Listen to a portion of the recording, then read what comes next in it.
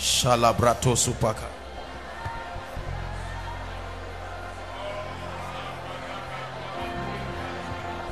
Hold hands together. Zeke prarusa sebradigi baratu soso prahatakataya.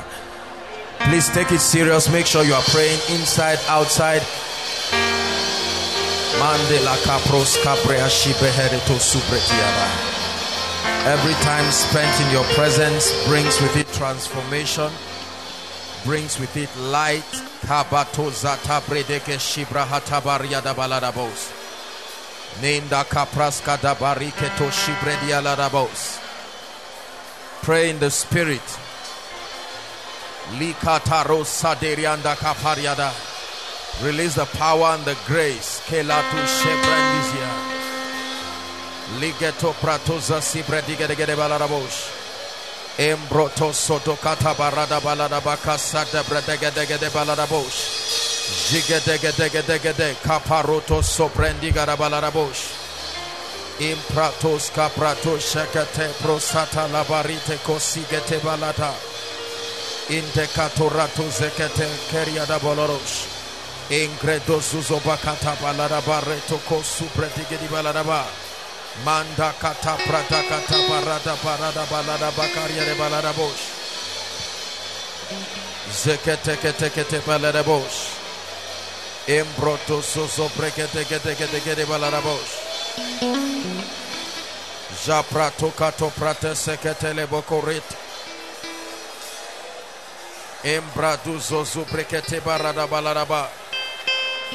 Shakata prata katarada baladaba. Likato prasibat yadabush. Keep praying.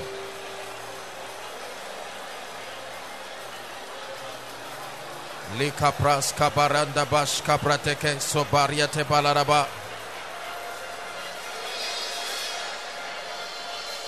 Hallelujah.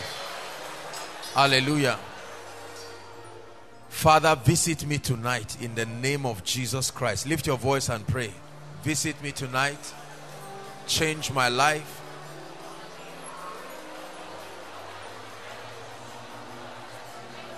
Visit me tonight in the name of Jesus. Jaka paratoko parado shapreteke la baroto subaya. Likete proto sobredegete barada baladaba. Strange visitations by the Spirit.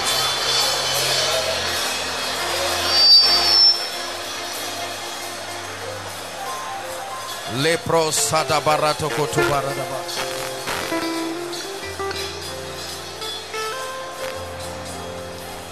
Hallelujah. Hallelujah. Hallelujah. Last prayer point. Every spirit of distraction, every spirit of familiarity, every spirit of carelessness in the presence of God that will make me miss my word tonight, I challenge you in Jesus' name. Open your mouth and pray. Some of you are not praying. Open your mouth and pray. Lord, I will not be careless with your word.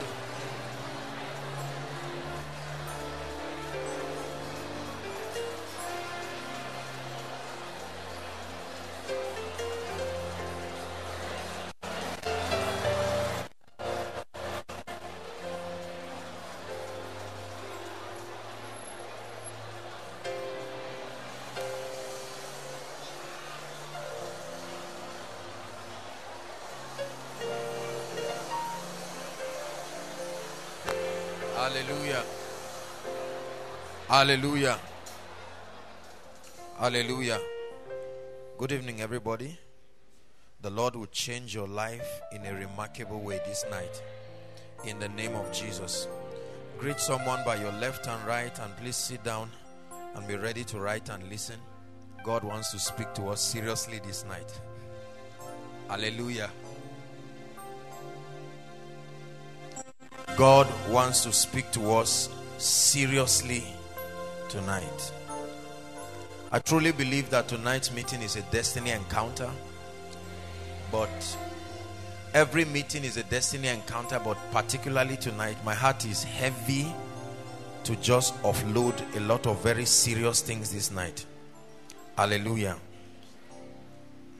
I love it when God puts it in my heart to challenge our lives and our destinies.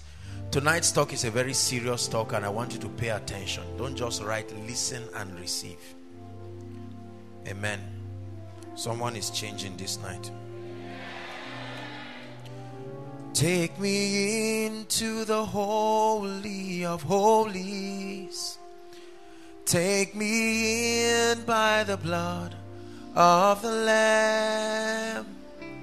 Take me into the holy of holies. Take the coal, touch my lips, here I am. Take me into the holy of holies. Take me in by the blood of the Lamb. Take me into the holy of holies. Take the coal, touch my lips, here I am. Would you take the coal, touch my lips, here I am. Take the coal, touch my lips, here I am. Spirit of the living God, speak to your people. You have instructed this meeting and you have brought a word tonight. Someone's destiny is dependent on this word. There are people following online. There are people listening. There are thousands and millions more that will listen after tonight. I pray, oh God, that you will put your anointing and your grace upon this teaching. May it not be trivialized, oh God. I pray that you activate destinies in a strange way tonight. In the name of Jesus, answer the questions that are in the hearts of your people. Release the anointings that they desire for the next level of their lives. Lord, we thank you for people here who are sick, oppressed, who are here just trusting you for a touch. Some do not even know what the name of their issues are. But I pray that they will receive a touch from God tonight. In the name of Jesus Christ. God bless you. Ecclesiastes 10:15. Ecclesiastes chapter 10 verse 15. Jesus, we bless you.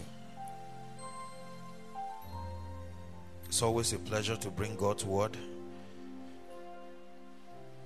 And every time the word of God comes, it comes not just to challenge us but to change us. If you are not changed by the word, listen, if the word of God cannot change you, then nothing else can change you. Are we together? Because the word of God created the heavens and the earth. Praise the Lord. Ecclesiastes 10 verse 15. Read it slowly, read it intelligently, read it with understanding. 1, 2, read. No. Slowly doesn't mean quietly. 1, 2, read.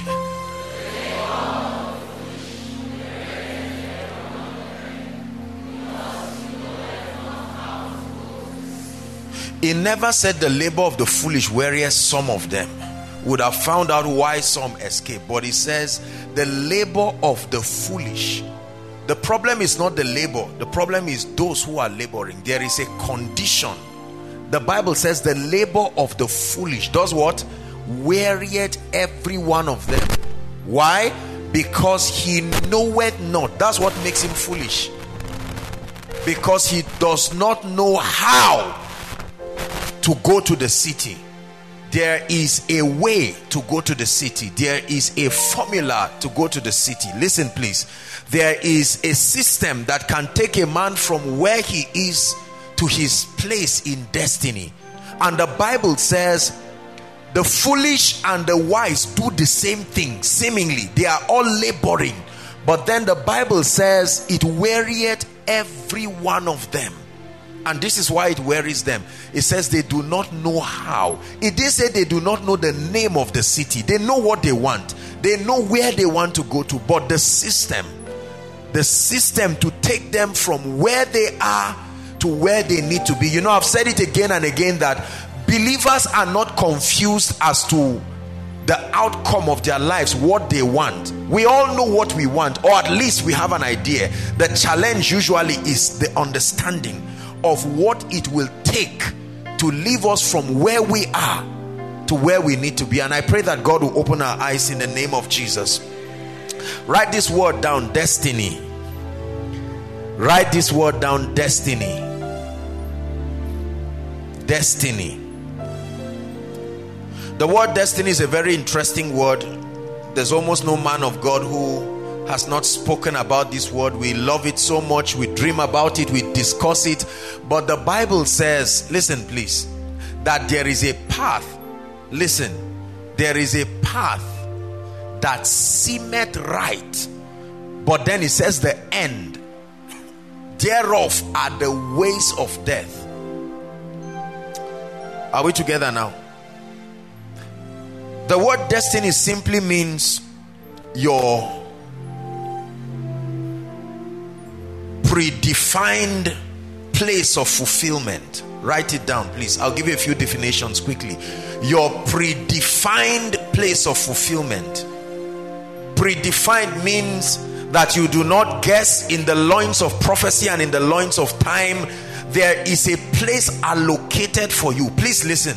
There is a place in destiny, there is a place in prophecy allocated for each and every one of us. And your fulfillment and your relevance in life is tied to not only your discovery but your arrival. There is a condition, there is a place where you must arrive to be able to find the joy and the fulfillment of living. It's called destiny. The second definition of destiny is the place where your assignment finds full expression. Your destiny represents the place where your assignment, your purpose on earth, your reason for living, your destiny represents the place where you can say experientially that I am living the reason for which I am born. I am making impact.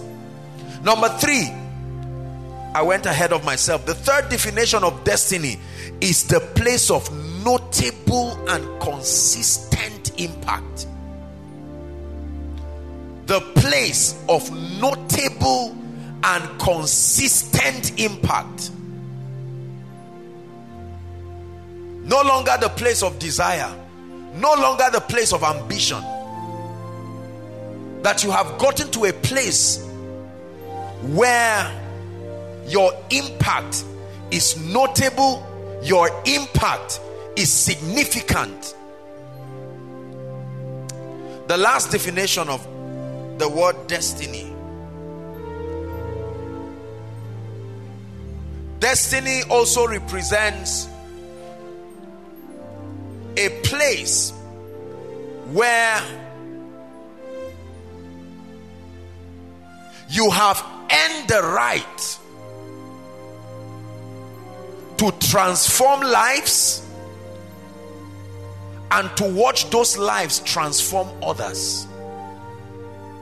Not just that you are transforming lives, you are fulfilling destiny to the extent to which you have earned the right to transform lives, and you have the privilege in your lifetime of watching those lives you have transformed transform others. Hallelujah. Dr. Miles Munro of blessed memory, a man who has changed my life so much, I honor him in life and in death. He said this, he said, the greatest tragedy in life is not death. The greatest tragedy in life is a life without a purpose, a life without a meaning, a life without a reason for living. That you get up in the morning and there is no constructive definition as to what justifies your living. There are so many people angry and frustrated in life. Listen please, we attempt to cover the need for activating and fulfilling destiny with many things. We try education, and then, you know, after many years of laborious study, we don't seem to make sense out of our sacrifice. We try marriage, and for many people it's hell. They are living in hell, literally. We try money, we try several things in an attempt to get to that place, but it doesn't seem to bring that fulfillment and satisfaction. And many people in Nigeria in their old age are full of regrets, are full of pain, anointed people inclusive. So tonight I want to challenge us.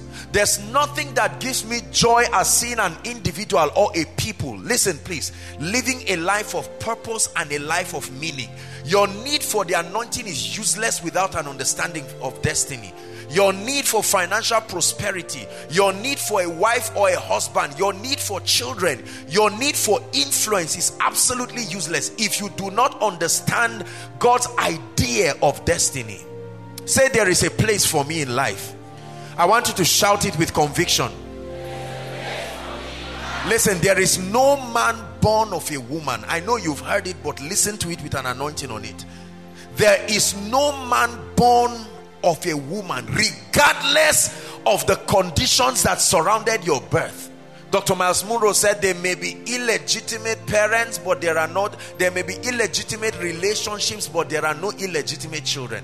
The concept of an illegitimate child is just a socio-cultural term. It does not exist. There's no such thing as an illegitimate child. Are we together?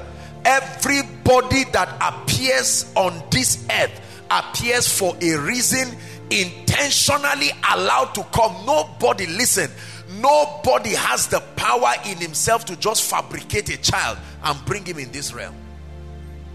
Are we together now? So every one of us seated here and those following and listening, we have a place in life and destiny, but so many people never get to discover it. So many people never get to live in the reality. In fact, it's cheaper to not even discover it than to discover it and never actualize it in your lifetime. You can justify your pain by saying, I never had an opportunity to know. But then it's painful when you know that this is the prophetic blueprint of my life, and then you never get to live it. Are we together? There is no one sent here on earth by mistake.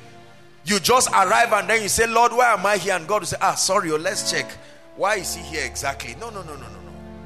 We can choose to refuse to become the prophecy upon our lives. We can reject God's program for our lives and create another program by ourselves. But anyone who will find fulfillment, especially in this end time, there are men and women who must align to the purposes of the kingdom. Listen, you are not here to create a program for yourself. You are here to walk in a program that has been predestined. Are we together? Jeremiah chapter 1 from verse 5. He was speaking to a little boy called Jeremiah, revealing to him his prophetic destiny. This was a little boy who was destined to be a prophet, to speak the purposes of God over nations. And here he was having an encounter with the Lord, and then he was receiving a download of the blueprint, what he would live for, what he would die for. And here's what he says: before I formed thee in the belly, I knew thee, and before thou camest forth out of the womb, I sanctified thee, and I did what? Ordained thee a prophet to the nations. So on Jeremiah's day of birth, Jeremiah's mother would have held him and looked at him and said, wow, little child, very helpless. But in the loins of prophecy, that was a prophet.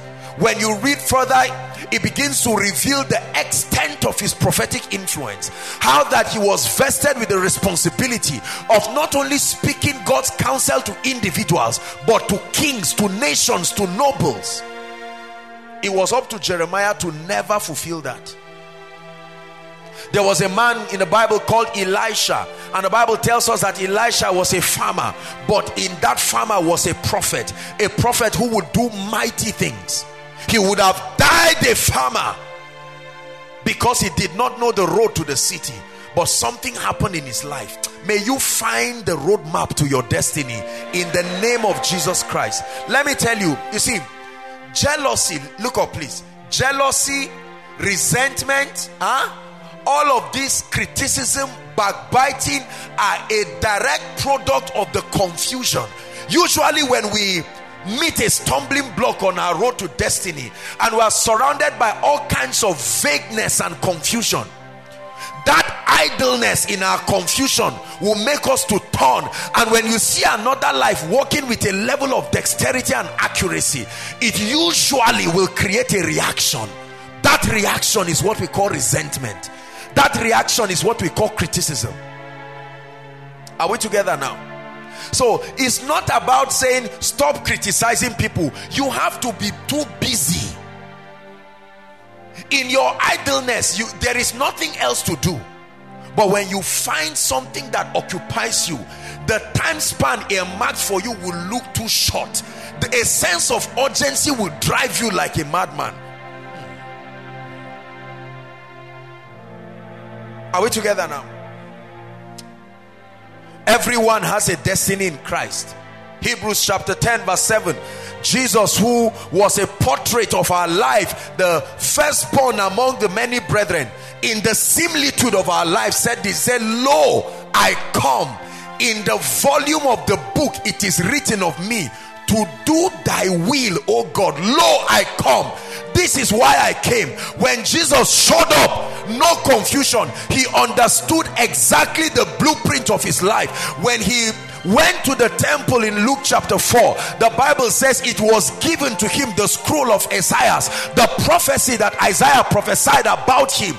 And then he began to read, "The Spirit of the Lord is upon me, because this and that and that." Look at a little boy at age 12. He had discovered his assignment already. Was about at the temple, studying and preparing for a great destiny, to an extent that he told his parents, he said, "Do you not know? Are you no longer well, not Bible students, but do you no longer go to the temple to hear the prophecy? Mary, have you forgotten? I thought you said the angel spoke to you. Why are you questioning my zeal to fulfill the reason for which I was born?"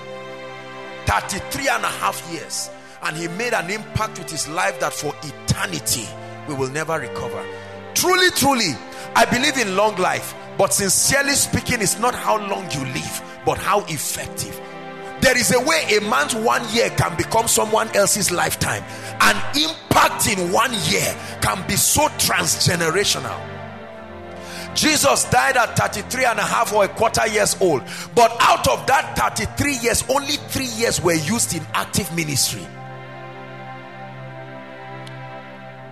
Are we together? "Lo, I come in the volume of the book, as it is written of me." Tonight, I want to share with us on the requirements for manifesting your destiny. That's not a topic, it's just what I want to do now. The requirements, the cost dimension. Many of us are aware. I'm not so much about the discovery as it is manifesting it. I've done a teaching, Discovering Your Purpose. You can get it, and several other teachings along the lines of destiny. But tonight, the Lord put it in my heart to teach us. There is a system. Everybody say there is a system. You're not going to walk to your place of destiny just by default. Nothing works in life until you walk it. Nothing moves in life until you move it, right? Newton's first law of mechanics. Nothing will move until you move it. You sit down the way you are, nothing will change. You will grow older. The only thing that will change is your age. You are celebrating 35, 36, then you jump to 47, 48, but your life is not moving. Do you know my concept of birthdays? I truly believe in celebrating birthdays, but birthday is not just the fact that you were born. In my opinion, birthdays should be celebrated only when purpose is discovered and is being lived. You truly do not have a right. You have a right to thank God for being born, but you have no right to celebrate your birthday. What are you celebrating? You should celebrate the reason for living. If your life is so impactful, you will not even be the one celebrating. You would have blessed people too much. They will be too grateful to leave you. When you have to call everybody and remind them, hi Jimmy, Abba, you mean you are just remembering that it's my birthday? It's a message. Read the writings on the wall. Your life is not notable enough. There are people, they prepare for their birthdays 1 year. As soon as they finish one, they start, what do I do for him? For all that he has done in my life. Some of us harass people we have never invested in their lives. 2 weeks to my birthday, said, just to let you know that it's my birthday. And you send a general bulk message again, reminder. And then out of those 200 people, maybe only 2 or 3. It's a message. It's not for you to be angry. It's a sign that your life is not blessing anybody notably. Let me tell you, no matter how dark and depraved people are, when you bless their lives, they become too grateful to not notice it. Is God speaking to us? I want to share with you some strong requirements. You must be determined to not just succeed but fulfill your destiny.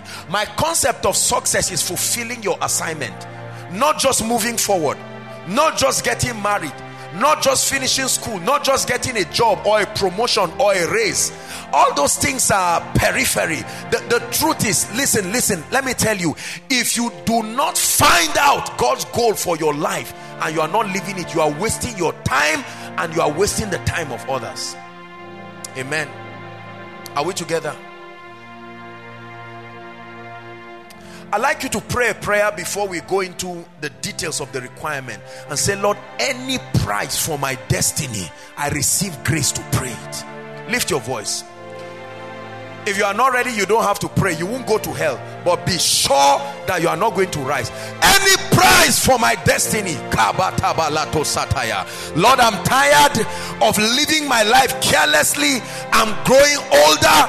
Time is going. There's nothing that is giving my life meaning. As I listen to your word now, Lord, if it will sting me, let it sting me. But my heart, my mind, my spirit is open.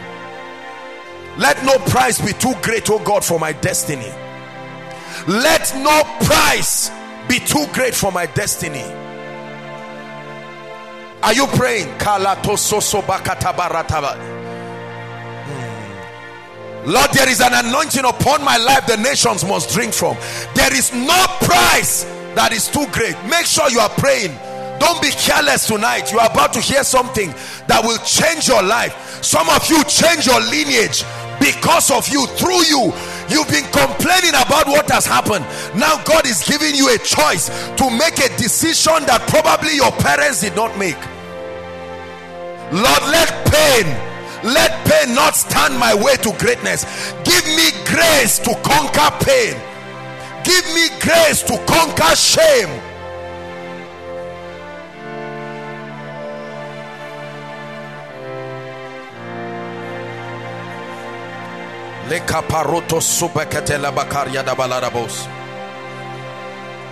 Hallelujah. Let's write. Number one requirement to fulfilling your God-given destiny. The first requirement is an encounter with Jesus. A genuine encounter with Jesus. Not coming out for an altar call. That's important. But an encounter with Jesus. John 7. When you read John 7. John 3, verse 7. Actually it's 3 to 7. John chapter 3.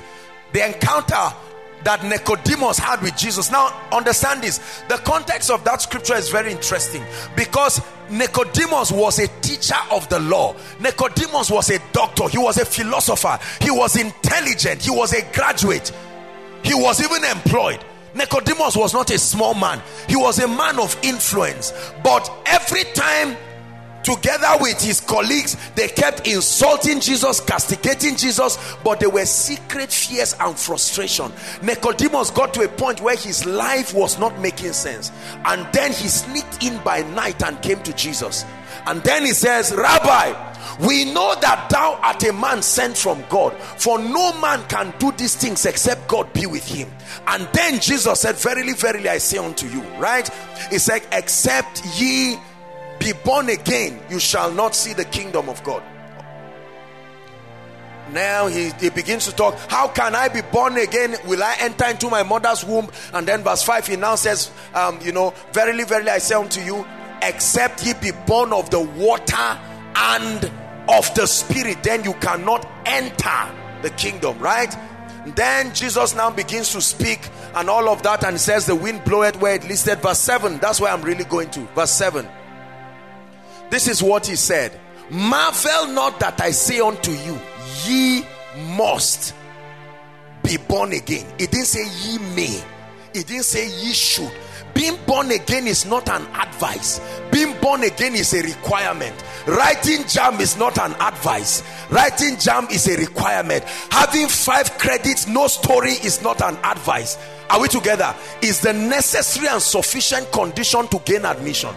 Let me tell you, life has requirements. There is a cutoff point. The starting point is born again. It's amazing how many people want to walk with God, but they don't want to be born again. They want to be around church. They want to be around the things of God. They want to have Christian names. Being born again is more than just confessing Jesus. Being born again is prioritizing God. That God becomes your obsession, your priority, and your motivation. There's no hope of leaving him. That's born again. Because he explained it. He said you must be born of 2 things, the water and the Spirit. The water there represents the ministry of the word, the cleansing power of the word, an encounter with the Holy Ghost. Being born again is not just cheap talk where you just come and stand. I believe in you. You are pinching yourself and laughing. It may be a starting point, but I'm telling you, being born again is much more than Jesus becoming one of those important deities. There is the herbalist at home, there is Jesus, there is the charm. It's just that he's the most important of all of them. You are not born again. Please, I'm saying this, whether you are listening here and you are following online, if you have any other charm, any other talisman, any other material point of reference, point of activating the realm of the Spirit outside of Christ and everything that is consistent with his character, you are not born again. Very simple. Are we together there? You can't tell me you are born again and then under certain conditions you can receive something. And many of us, listen, many of us young people, you may be laughing at me, but there's something they gave you from home. They say, look, this life is more than what you are seeing. That is true. You need help. That is true. But where the problem starts is what you are given. They pray for you and give you a Bible, and then they squeeze one charm that looks like an arrow. They tell you to put it under your box. You are not born again. No, sir. See, let me tell you, anything that the Lord Jesus cannot bring in your life, don't let anybody fool you that it will happen. It may look like it's happening, but you see, because Jesus said, I am the door. Do you know what that means? I am the legal access point to everything in the kingdom. He never said I am the only one. He said I am the door. Any other person can enter the house through windows, but there is always a side effect. You will not see it yet until the charm starts working. So the charm will give you money and take your fertility. Are you getting the point now? That's not the discussion with the herbalist. He himself does not know the side effect because he is practicing. So you collect the charm, you start building the house, but then you find out that you cannot give birth again. Or you give birth to 12 children and none of them become useful.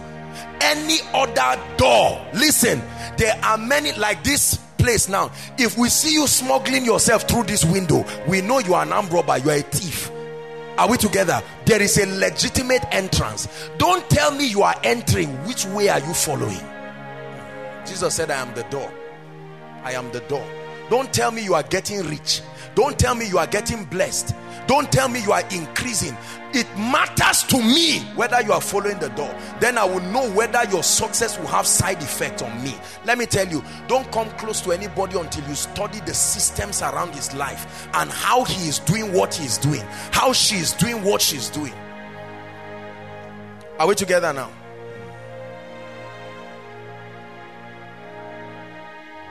An encounter with Jesus.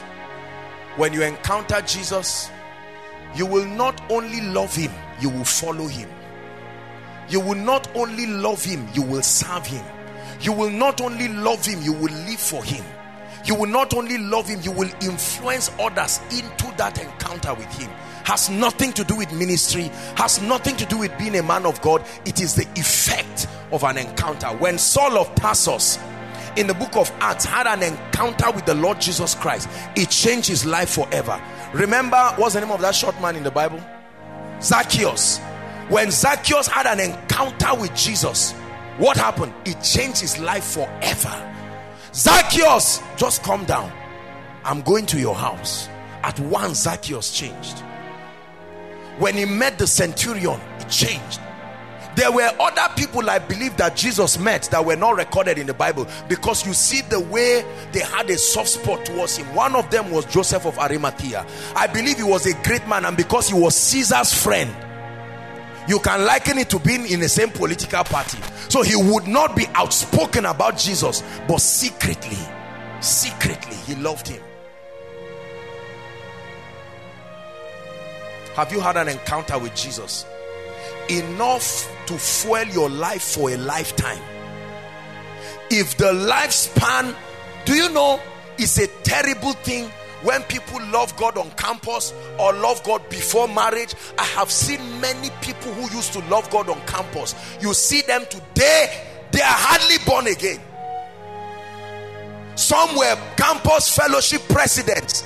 Some held crusades. Have you seen some of our parents? You see them drinking beer and you say, Daddy, do something about it. Say, look, I held crusade in Benin, I held crusade in Abuja, I did 3 days dry. You see them giving you what is supposed to be a good accolade, and they say, I've tried everything. So don't even bring this issue of man of God. You are just starting. Before you were born, we served God. Have you heard of Ebenezer Obey? I was in his band. Have you heard of so and so? I sang there. They carry the pain of their frustration and make it look as though it's serving God that brought that to them. It's a terrible thing for someone to say, I once was with God and now I've left him. No, sir. He said, ye who have continued with me, not those who started. Ye who have continued with me. Lift your voice in 1 minute and say, Lord, I'm with you forever. I'm with you forever. I'm with you forever. Lift your voice and pray. I need you to secure your place, because some of us are already one leg in, one leg out. The pain of recession is about sweeping you. Jesus, Jesus, how I trust you, how I prove thee o'er and o'er. Jesus, Jesus, precious Jesus, oh, for grace to trust. Lift your voice and say, Lord, what shall separate me from your love? Not famine, not CGPA, not recession. I am with you, and I am with you forever. Whether things work well or not, whether ministry works well or not, is a decision I have made. Lift your voice and pray. Any other person can make his decision. Any other person can say anything. Lord, I know that I may be angry if I don't succeed, but leaving you is not part of the equation. It's a salt covenant. It's a fraternity with you in life and in death.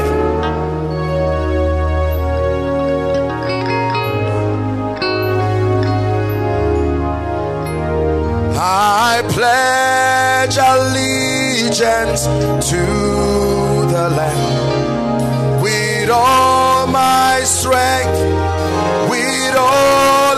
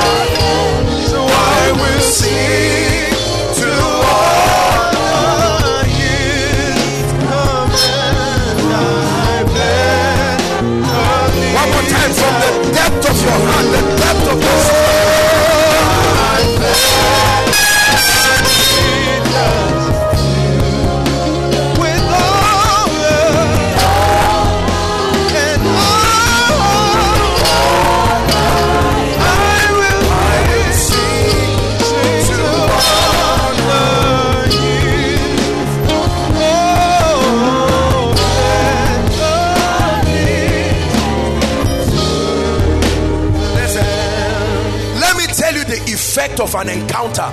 You will raise your children after your encounter. Don't tell me you are a Christian father. Are you hearing what I'm saying? And you give birth to a child, and then you don't care what the child is watching. You don't care whether the child is going to church. Are we together? Many little children. That's why I love our little ones in Koinonia. You may think they are not understanding what we are teaching, but it's entering their spirit. We live in a society where parents, their assignment is just to give birth to children. They give them education, they give them every other thing but Jesus. Are we together? Yeah. You're going to church, you leave the baby with a house help. Are we together? You come back from church and you sit down. Other adults are watching certain things that may not be good for the child. You don't care. Let me tell you, if you have an encounter with Jesus, everything you do, whoever is under your roof will do it. Oh, come on. You stay under my roof. As I'm blasting tongues, I want to hear your own in your room. In your room, you are responding. You don't stay under my roof. I'm paying for your life and you are living your life. Then it means you are an adult enough. If you stay under my roof, you will serve Jesus. I assure you. Please take what I'm saying seriously. Our society is depraved today because many parents went to church but they did not have encounter. So they only gave us what was valuable to them, which was education. As good as it is, they didn't give us Jesus. Some of us were on our way to destruction, but God intercepted. Hallelujah. You've heard me say it again and again. When a lady brings a gentleman to her parents, they don't ask whether he's born again and serious with God. Let me tell you, in 1 minute I can know whether you are born again or not, even if you wear suit. This is a culture. This is a culture. Are we together? So we give our daughters to foolish men who are anti-kingdom. We give our sons to wicked women who are antichrist. And this combination produces nonsense. That's what is destroying our generation now. What we are reaping is the carelessness of 30 years, the carelessness of 40 years. And if we do not correct it, let me tell you, the key is not insulting the government. There must be a generation that is addicted and no nonsense about God. Imagine a man getting married with his wife. Two of them pray in tongues, no problem. Two of them love God, no problem. As you give birth to your child, before wicked men hold him, you hold him as the father. Shakata bakataya. You are prophesying. What are you doing? I'm prophesying. Oh, stop that thing. Are you joking? That's how I married in the first place. Liba kato barataya. I call you blessed. You came out from my loins. I prophesy. You will. Everything is born after its kind. I will not love God and give birth to an armed robber. So you prophesy. If I'm your father, you should look like it. I'm showing you what lack of an encounter has produced in our society. To an extent that if you are godly, they look at you as if something is wrong with your life. You have to explain godliness, something that should be institutionalized. Go outside of Zaria and see a young lady. If a young lady likes a guy, do you know how she attracts him? She starts singing bad and nonsense song, thinking that's what he likes. Are you getting the point now? So you sing all of the songs, thinking that by singing that, the guy will be attracted. Brothers, shout no way. Abba. After reading Proverbs 31. Ladies, you too, shout no way. Don't bring Shell and NMPC and deceive anybody. Do you have an encounter with Jesus? Listen, don't just say I have an encounter with God. God means anything. Do you have an encounter with Jesus, the Son of the living God? Let me prove to you that a man has an encounter with Jesus. You are unashamed about submitting to his values. If you have met Jesus, then you must be ready to submit to his values. Don't come and meet me with your philosophy, your ideology. You have not met Jesus. Listen, If you are here in Koinonia, if you are truly under this grace, you should have submitted to our way of doing things. So when you see somebody who is under this grace, you know at once the way you talk, the things you do, your passion for God. You can easily know someone who just came to Koinonia for the first time. Sometimes people come to share testimonies here, and once in a while they can be a bit unruly or a bit vulgar, and I see the reaction in people. It's like, no, this is anti-Koinonia culture. I can see it in you. So why will you go out with somebody who just told you he's born again? Born again is like an ID card. You can see it, is visible. This thing is, I'm speaking from my spirit. Some relationships should be cancelled. Yeah, we cancel it in Jesus' name. I'm not asking you. You will see what will happen from the prophecy, because some of you are insisting. I cancel it in the name of Jesus Christ. Destroy your life in the name of love. Love is not stupidity. Are we together? If you have had an encounter with Jesus, you must have the value system of the kingdom. Somebody comes to your house, everything he's saying is nonsense. Every wrong word. Do you know there are words you don't even have to be born again? Societally speaking, when you are getting to certain political positions, they culture you. When you are going to see the Queen of England, or they culture you, you learn how to speak. There are indices that show you have encountered God. Number one is your words. Not just dressing, your words. You speak nonsense, you say anything, anytime. But come on, please. All kinds of selection in your phone. There is the one for when you are high, you just take it high. Then whenever you feel guilty, when you listen to messages on rapture, the coming of Christ, you just switch. Truly, you have not encountered Jesus. Don't laugh as I'm telling you this, because it's a serious thing. You are not going to bribe God into fulfilling destiny. It has to be his way. Everybody say an encounter with Jesus. Now lift your voice and pray and say, Lord, anything trying to prove in my life that I've not had an encounter, drive it far. Drive it far. Drive it far. Some of you need to make some calls to certain people. Call that gentleman and tell him, I love you, but Apostle just preached a message. I can't marry you. It can't work again. Sorry about the time I've wasted. It can't work again. It's as simple as that. Some of us who are about to get married, some of us who have children, it's time to get back. Bring the cross to your house. Bring Christian values to your house. Don't live a life that is vulgar. Don't raise children that are wayward, indisciplined. No, sir. No, sir. Hallelujah. Listen, you see, these are the things that should be discussed in church. I'm telling you this. Are we together? Yeah. How many elders are not born again? We just array the names of people. When did this one join our church? 1991. When did this one join our church? 98. If we give this person and don't give this, he will be angry. Well, let's give him something. Are you seeing that? And then you now pick somebody just because he's old. He is the elder in charge of marriage counseling. You have never supervised what he's teaching the young people. And they come around and he's teaching nonsense. Do you think all this idea of beating wife, do you think people just invented it? Someone advised somebody and said, I did it, it worked. Do it, it works.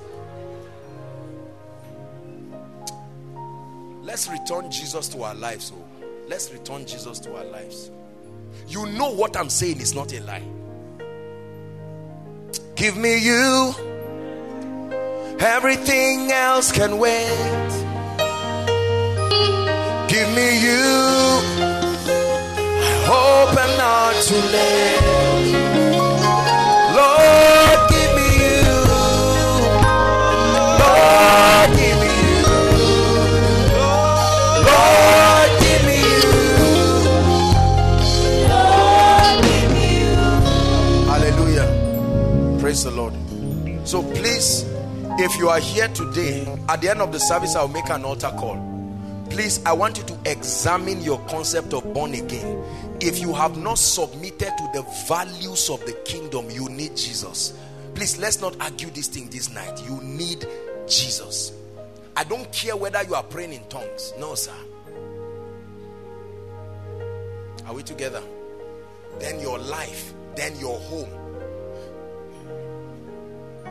If my shirt has palm oil, you spill palm oil and you come with a white shirt and hug me and I hold you there. If you leave, won't you see some stain? Something about, show me what implicates you and shows us you have met Jesus. Don't just say you met Jesus. The Bible says in the book of Acts, in the Jerusalem council, when they saw Peter, they saw these guys, they knew they were timid, but they knew they had been with Jesus. They saw them when they were timid, but now they had seen them men of conviction. Let's sit down and continue. An encounter with Jesus, number one. Number two, now that we have cleared the way, I want us to sit down and talk now, because this second point that I want to bring is really where the anointing is this night. So what you have even received now is an appetizer. Here comes the main course. May you eat it, every part of it, in Jesus' name. The second key to fulfilling your destiny, the second key to fulfilling your God-given destiny is the power of preparation and thoroughness. Write it down. The power of preparation and thoroughness. Preparation, thoroughness. Preparation, thoroughness.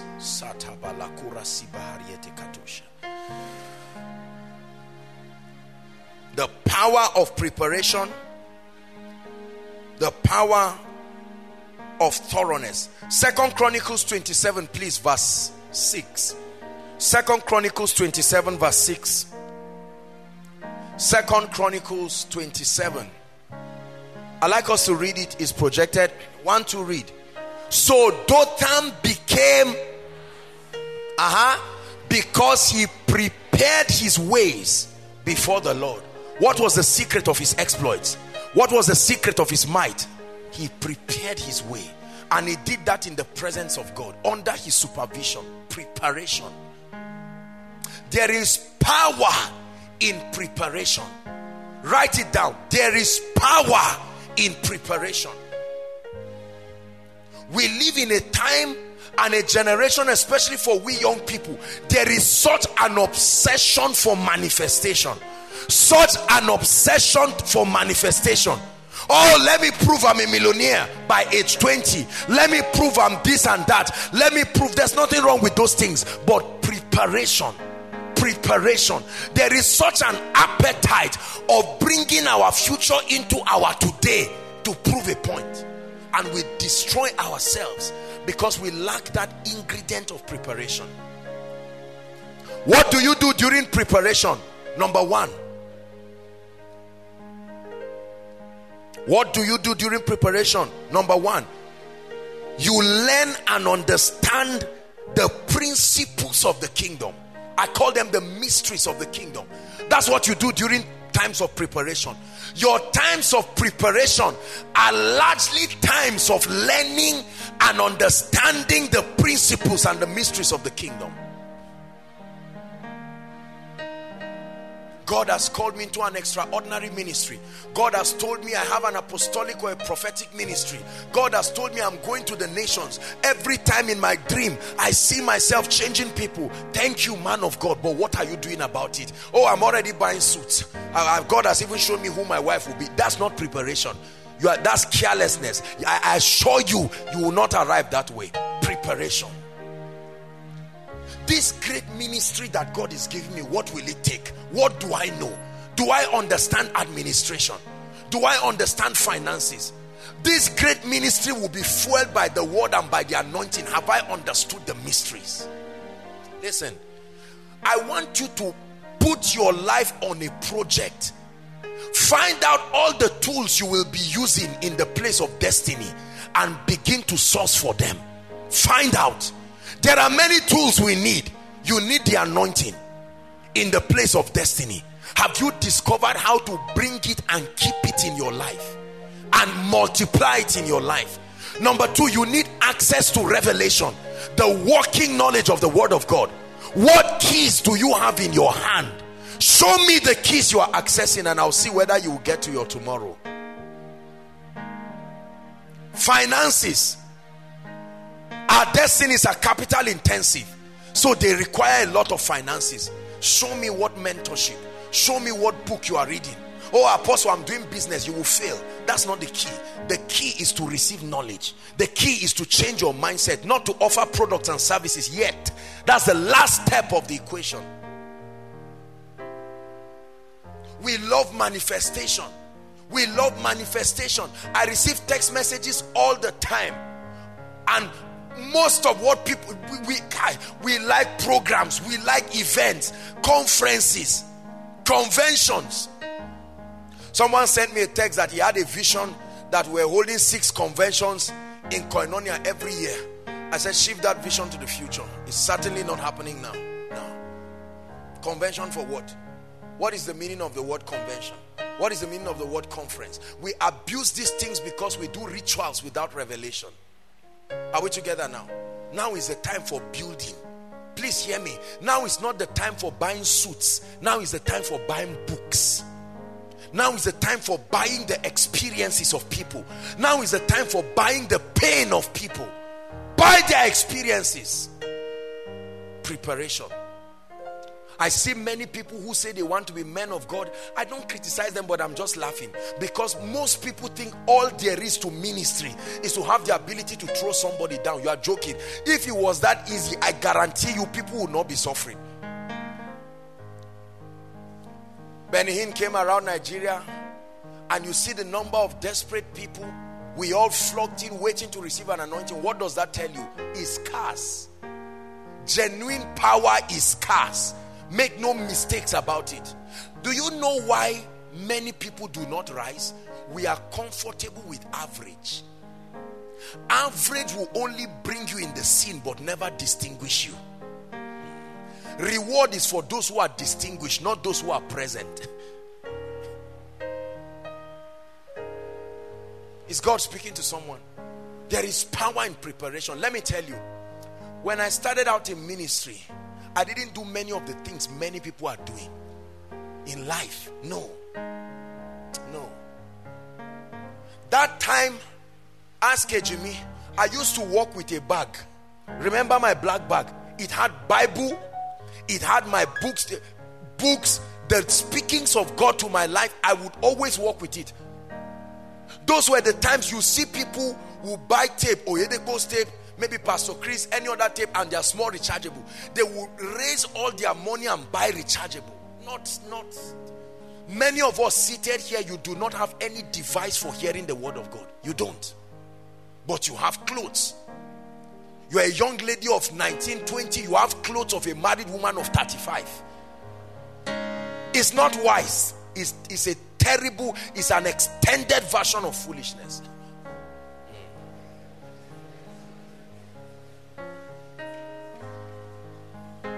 Are we together? You must take your destiny serious. This thing does not happen by magic. God is not a charm. He's not a genie. You've got to be serious. Some of us, as you keep your Bible like this, it's Friday that you pick it again, and yet you move around. I hope to be called, let's see which one, prophet, apostle. I'll use pastor. You are dreaming. Are we together? One gentleman sent me a text during miracle service that he was coming. I said, who are you? He says, a man of God somewhere. I said, that's all right, you are welcome. Then he sent me a text. He says, he's informing me so that they'll put a special reservation for him in front. I said, my brother, this front seat you see is a testimony. The front seat is not a wish, it's a testimony. This is a testimony. You come and sit down, the seat will reject you. Have you seen that kind of thing where people, kings, come and sit down, they say somebody dies? You don't sit down in a seat unprepared, sir. No. Preparation. I look at your prayer life and I know whether you are preparing. You want to be able to stand and preach. That's what kills a lot of men of God. They have not built that spiritual capacity. Don't you know that praying in tongues is like doing business? You are making an investment of strength into your future. A time will come you will not have the time to do 10 hours every day again. I can't pray for 10 hours every day. I'll be an irresponsible man of God because there are things to do. But there were times I would stay morning till night. I was building strength. He said, eat, for the journey is far. Brothers and sisters, some of you, now is the time to lock yourself. You may look stupid, but you are building an extraordinary ministry. You are already in prayer band 2 weeks. You say they don't know me. Please sit down, Zaria, and work on your destiny. All this quest for recognition. I think they should know me. No, sit down. Sit down. There is power in preparation. Let your competence announce you. Let the grace upon your life announce you. You cannot light a lamp and put it under a bushel. But you also cannot put a lamp that is not lit on top. All this quest for manifestation, please hear the voice of the Lord tonight. That's not the way to do it. That's not the way to do it. Someone asked me a question, I don't know if it was a year or two ago, and said, Apostle, what are you doing with your life now? I told him, I said, I am preparing for an extraordinary life. He said, preparing? I said, exactly. You think this thing I'm doing is ministry? This is industrial attachment. My goodness. My goodness. My goodness. This is not close to what I've seen in the visions of the Lord. It doesn't even look like it. Compared to the koinonia God showed me, this is a cave. We are just waking up. Are you that inspired? Or have you started clapping for yourself and you want to build a camp around it? Affect my life, breathe on me. I look to you for life. Affect my life, breathe on me. I look to you for life. Affect my life, breathe on me. I look to you for life. Affect my life, breathe on me.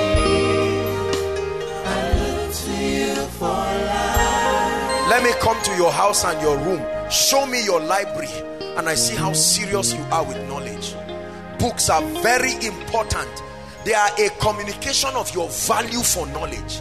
When you buy a book, you are not buying paper, you are buying a man's pain. You are buying access to a man's testimony, people's mistakes at a platter of gold for you to study and understand.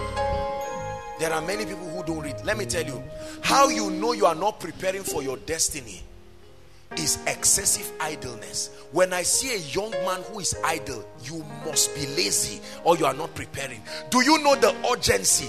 Number one, for most of us, over 95% of us, a mistake has already been made in our foundation. I hope you know.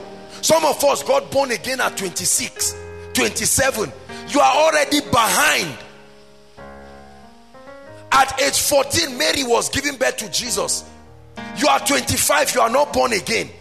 You are already behind schedule. Why should you be roaming up and down? In broad daylight, you move around and you see people just taking sugar cane, gisting, and then they come to someone else's house. How are you? I was just strolling. Are you free? And then they are offended when you say you are not free.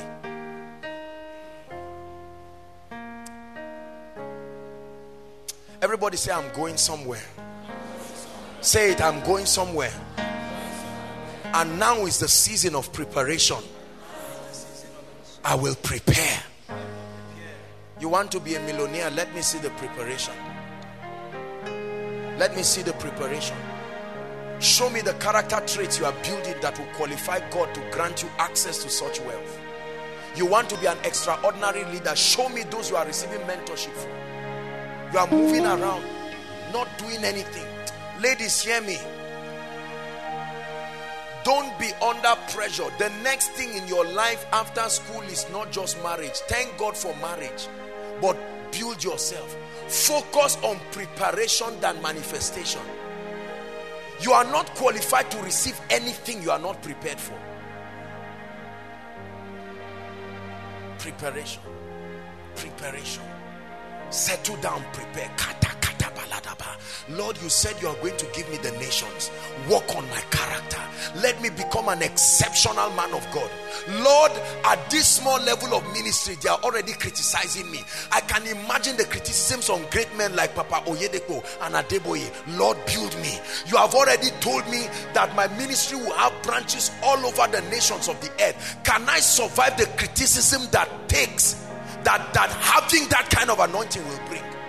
Don't you know it's risky to be rich? Do you know the criticisms? Somebody will look at you and say, young people like this, they touch something. You are right. You are right. Nobody becomes rich just by doing nothing. They've criticized you small. Somebody just looked and said, I don't like Pastor Femi's shirt. And he's angry. He's quarreling. He said, no, what is wrong with my shirt? And then you now want to be a leader over 2 million people. You want to die? Ask Moses. Moses, the meekest man on earth. He was angry and about to kill himself. God said, calm down. That's how ministry is. Have you ever gone to God for prayer and God said, no, that's how it is? So I hope you know that there is no breakthrough for this prayer. It's how it works. Hey, hey, hey, hey, hey. Yeah.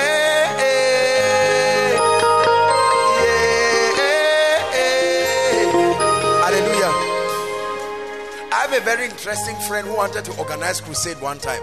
The guy was passionate about souls. He was not passionate about finances. So he wanted to organize crusade.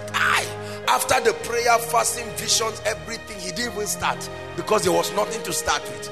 He couldn't even start. I told him, I said, well, these are the logistics that are part of ministry.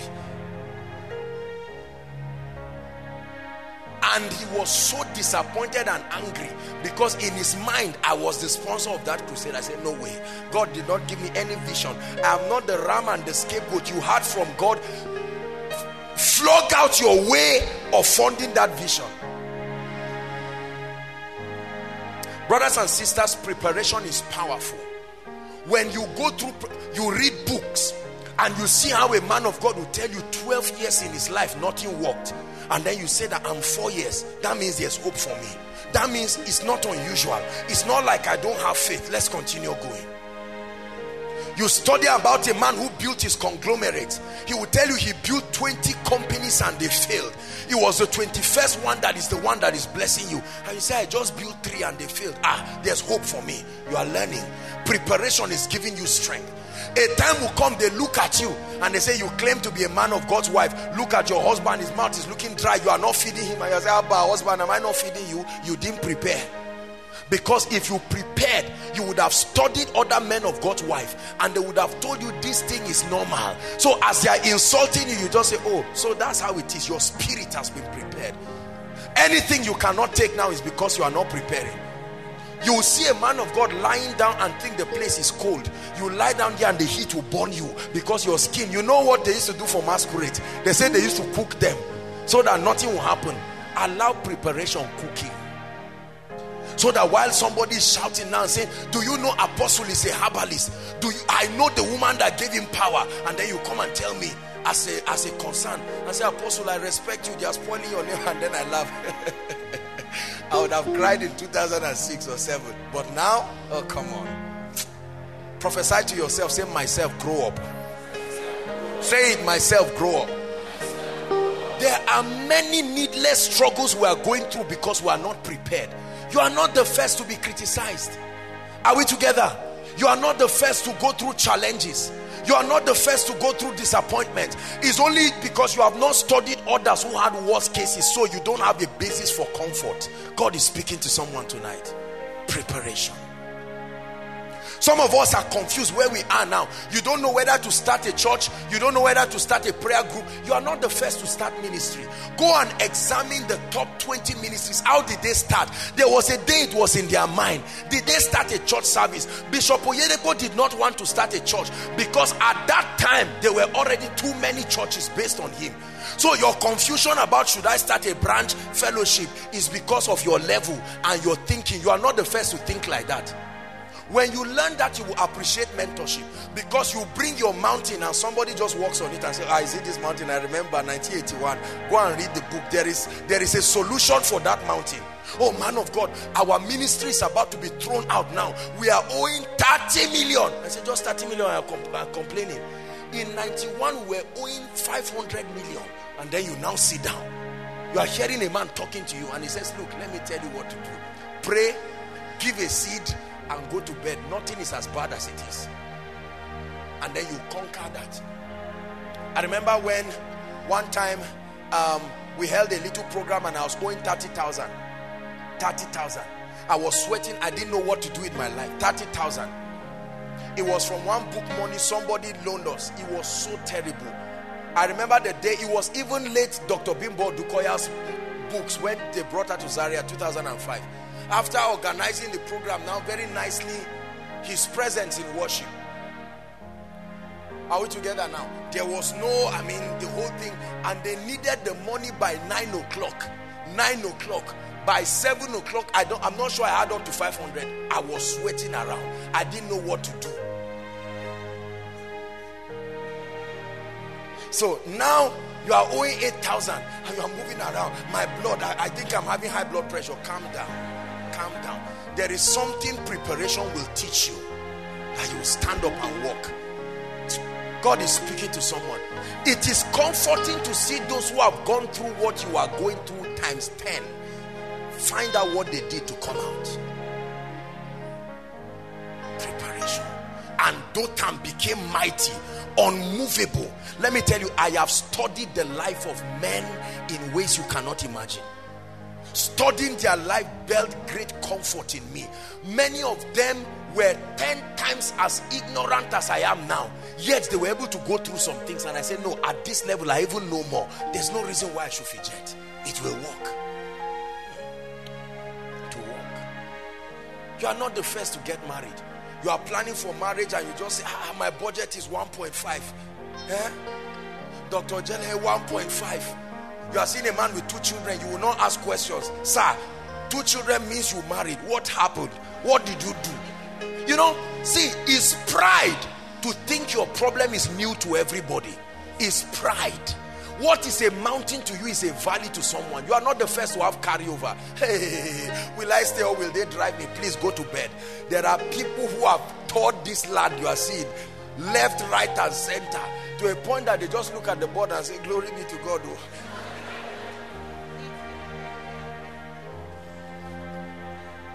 Hallelujah.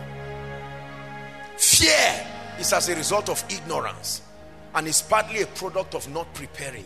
You have ignored the pain and the sacrifice of others. Somebody's pain you have ignored is why you are afraid today.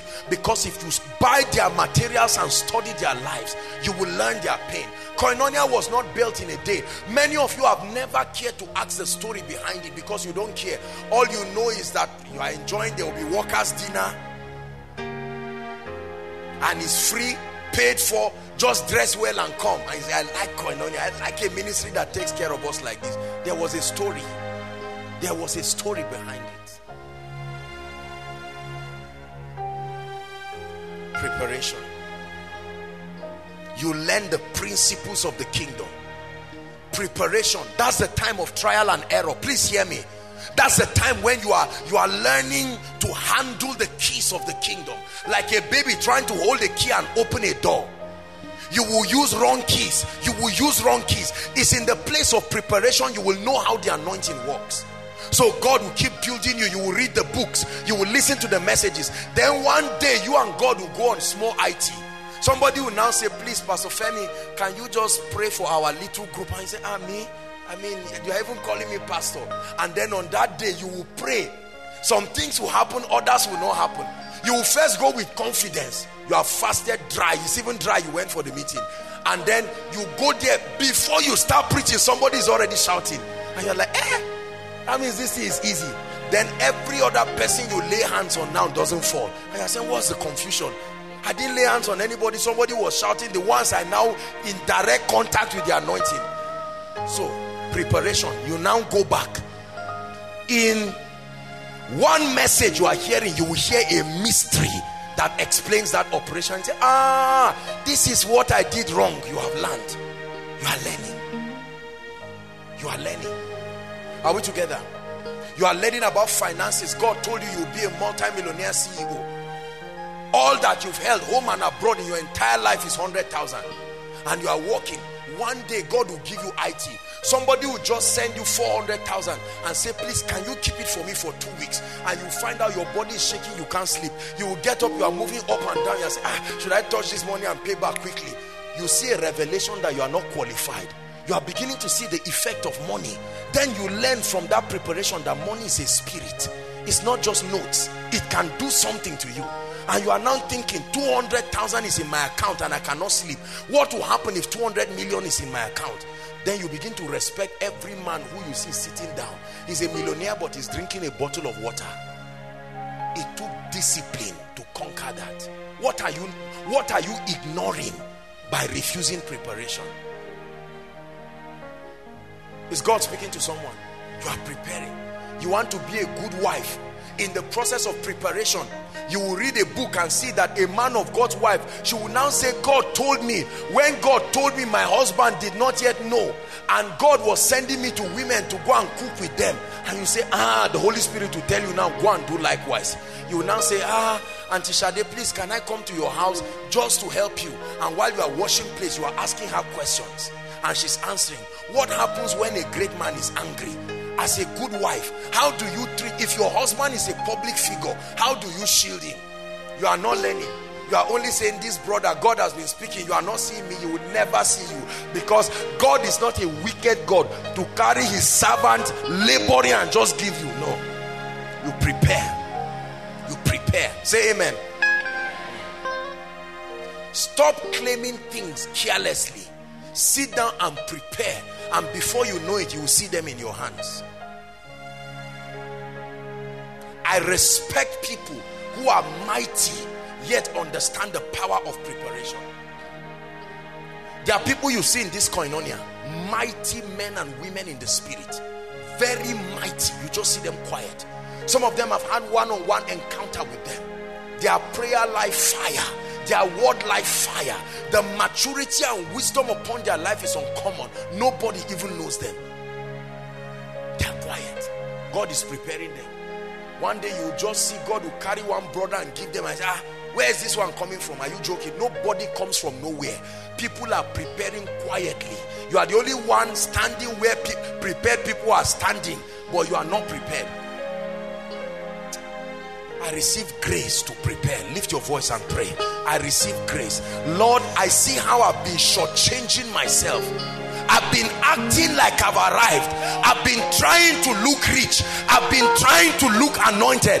By this teaching tonight, oh God, I receive grace. Grace, koinonia, pray.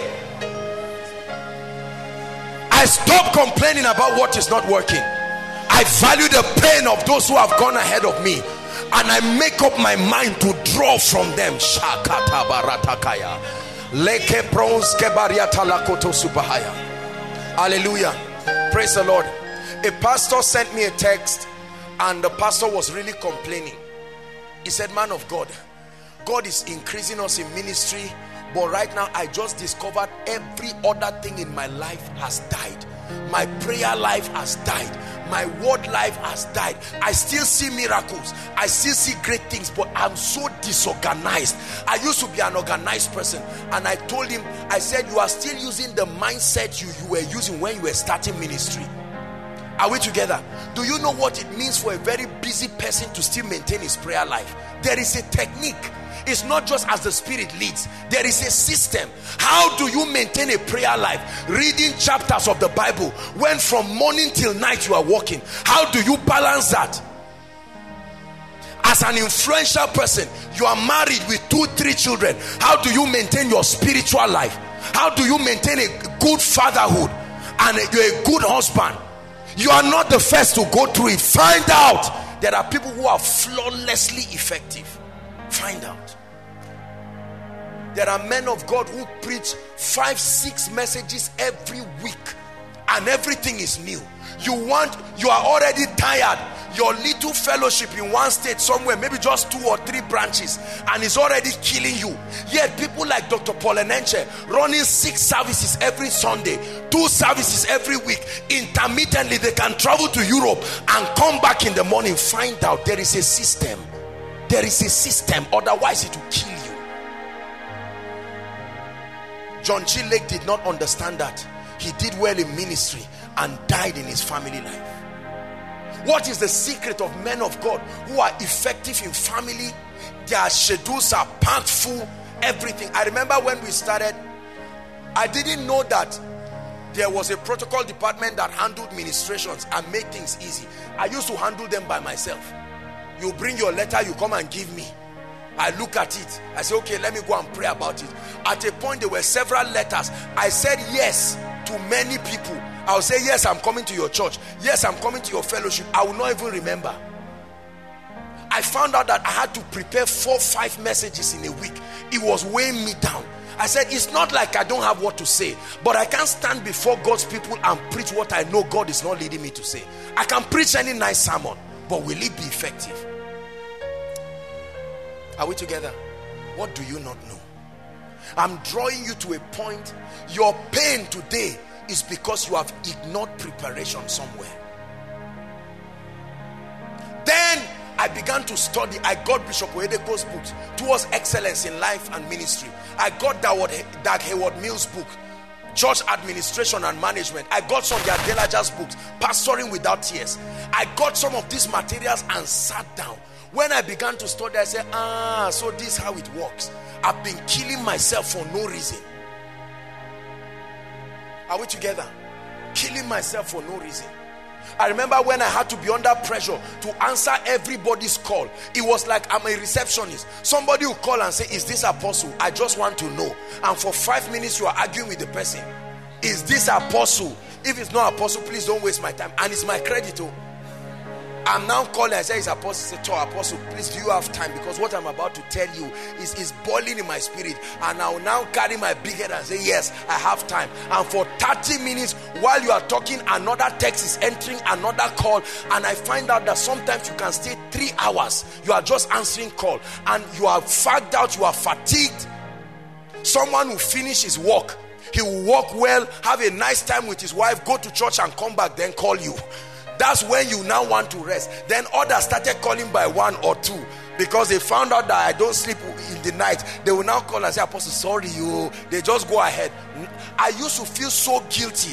If I'm sleeping and my phone is ringing, I feel so bad until I read a man of God's book that delivered me. Now it can ring. If it's an emergency, call the police.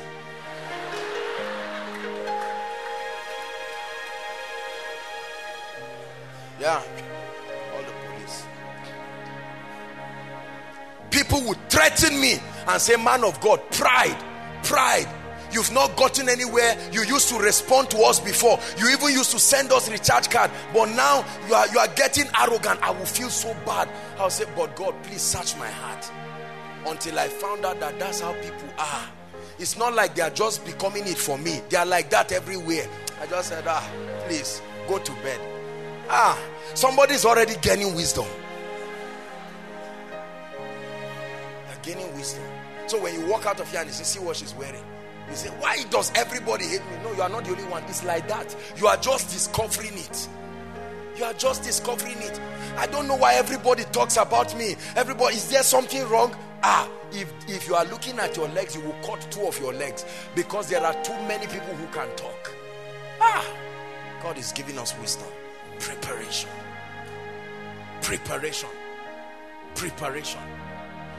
There are some of us married people come to your house, you are under pressure to cook for them and give them everything. Let them not say we are not good. Let them say, let them say.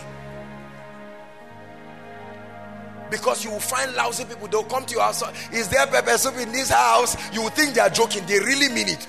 You would rush, go to the market, buy cow. You think it's just a joke. You are not learning to grow up. You need to listen to people who have learned to manage people like that. 2 o'clock they'll come again. They'll say, sorry, we are here again. Is there still something for us?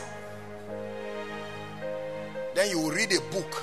that one determined young man one day walked up to them and said, please, visitor, we have a program in this house. There are times we have Bible study. There are times I'm just spending time with my wife. There are times we are spending time with the children. It is important to let us know you are coming. Man say, what is there? What do you think you are? Leave him. Let him go. Carry his trouble and go. At least you are free now. There is something you need to know to set you free. Most of this depression we are having is because there's something you don't know. So you sit down there and think people are talking about you. What will they be saying about me? What won't they say? Do well, they will talk. Don't do well, they will talk. So be used to it and enjoy your life. You see what preparation does for you. So you create a system of joy that is independent of the things around you, and you become a motivated leader. And everybody looks at you and says, wow, this guy is a leader worthy of emulation. Then your ministry increases because you have learned how to motivate people into excellence. Say amen. You have to learn the principles of the kingdom. Very quickly, there are 4 areas still under the second point. There are 4 areas that you must work on.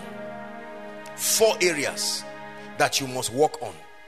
Number 1, you must contend for a comprehension of the mysteries of the kingdom generally. As regards understanding the word of God and applying it. Understanding the word of God and applying it, you must contend for that mystery. You must know how to apply scripture to your life. If you want to be great, use your times of preparation to learn how to make the word of God work. Number 2, you must contend for the secret to the anointing. In your place of preparation, you must find out. You cannot, it has nothing to do with ministry.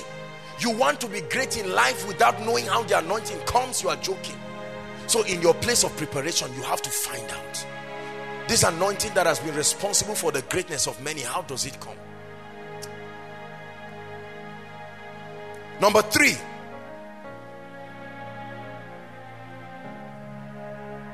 you must find out principles of leadership and administration. I know you are a man of God, but you are going to have leaders. I know you are a businessman, but it will not always be popcorn forever. A day will come, you have companies with offices. You must understand principles of leadership and administration. Number 3, you must understand finances. You must, in your place of preparation, you must study finances.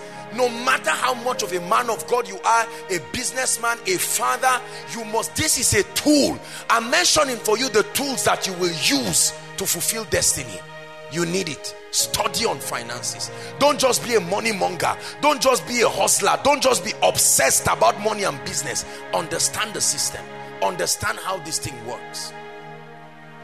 Understand the challenges, the vicissitudes that surround it.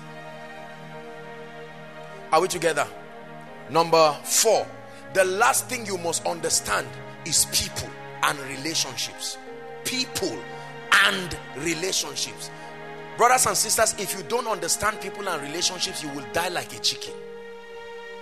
They asked Bishop Oyedepo years ago, they said, what's the greatest source of challenge and pain in your life? He said people. They said, what's the greatest motivation in your life? He said people. Do you know the reason for many discouragement is people? What they have said. The reason for your encouragement, the same, people. You must understand people. Get my message, understanding people, mastering relationships. And then the prophetic implication of association. You have to learn that. I got a book years ago that changed my life, How to Win Friends and Influence People, by Dale Carnegie. Right? It blessed me. It opened my eyes to the psychology of human relationships. It helped me understand people thoroughly, to know how to relate with different kinds of people. You need this in your life. Otherwise, you will get a job and after 2 weeks you are angry with everybody because you will meet sarcastic people. Even as a man of God, you are going to meet people in your church, people who are very disloyal to you. You need to learn what to do with them. You are going to meet people who are very anointed but rebellious. You are going to meet people who are very submissive but careless and laissez-faire. All these people, you have to work with them. You get a job, you are going to work with lazy people. You are going to work with very cunning people, People who are corny, they will bribe and kill you if need be for promotion. You've got to understand the ethics of working with people, maintaining relationships.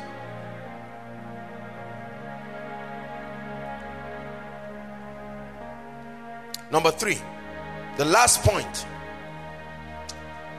action. The last key to opening up your prophetic destiny is action. The power of action. So number 1 is an encounter with Jesus. Number 2 is the power of preparation. Number 3 is action. The power of sustained action. Now, by action, I don't just mean movement. Action means the relevant steps that you take. Action takes courage. Write it down. When you are about to take action over your life, your business, your ministry, it takes courage to act. Brothers and sisters, there are things you are going to be doing in your life. You will be the first person to do it in your entire family.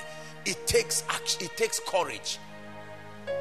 Joshua chapter 1, it said, be strong and of good courage. Nobody has ever gone to school in your family. You are the first to do it. There is fear. I was talking with, I can't remember who I was talking with now. We're discussing the subject of fear. And I told him there are 2 dimensions of fear. There is fear as a result of the presence of the spirit of fear. There is fear as a result of stepping into the unknown. You must distinguish them. Are we together now? There is the fear as the presence of a demon spirit. You cast that one out. God has not given us that spirit of fear. But every time you are doing something new or something extraordinary, that ability to push through something that is new will bring fear. It's not unusual.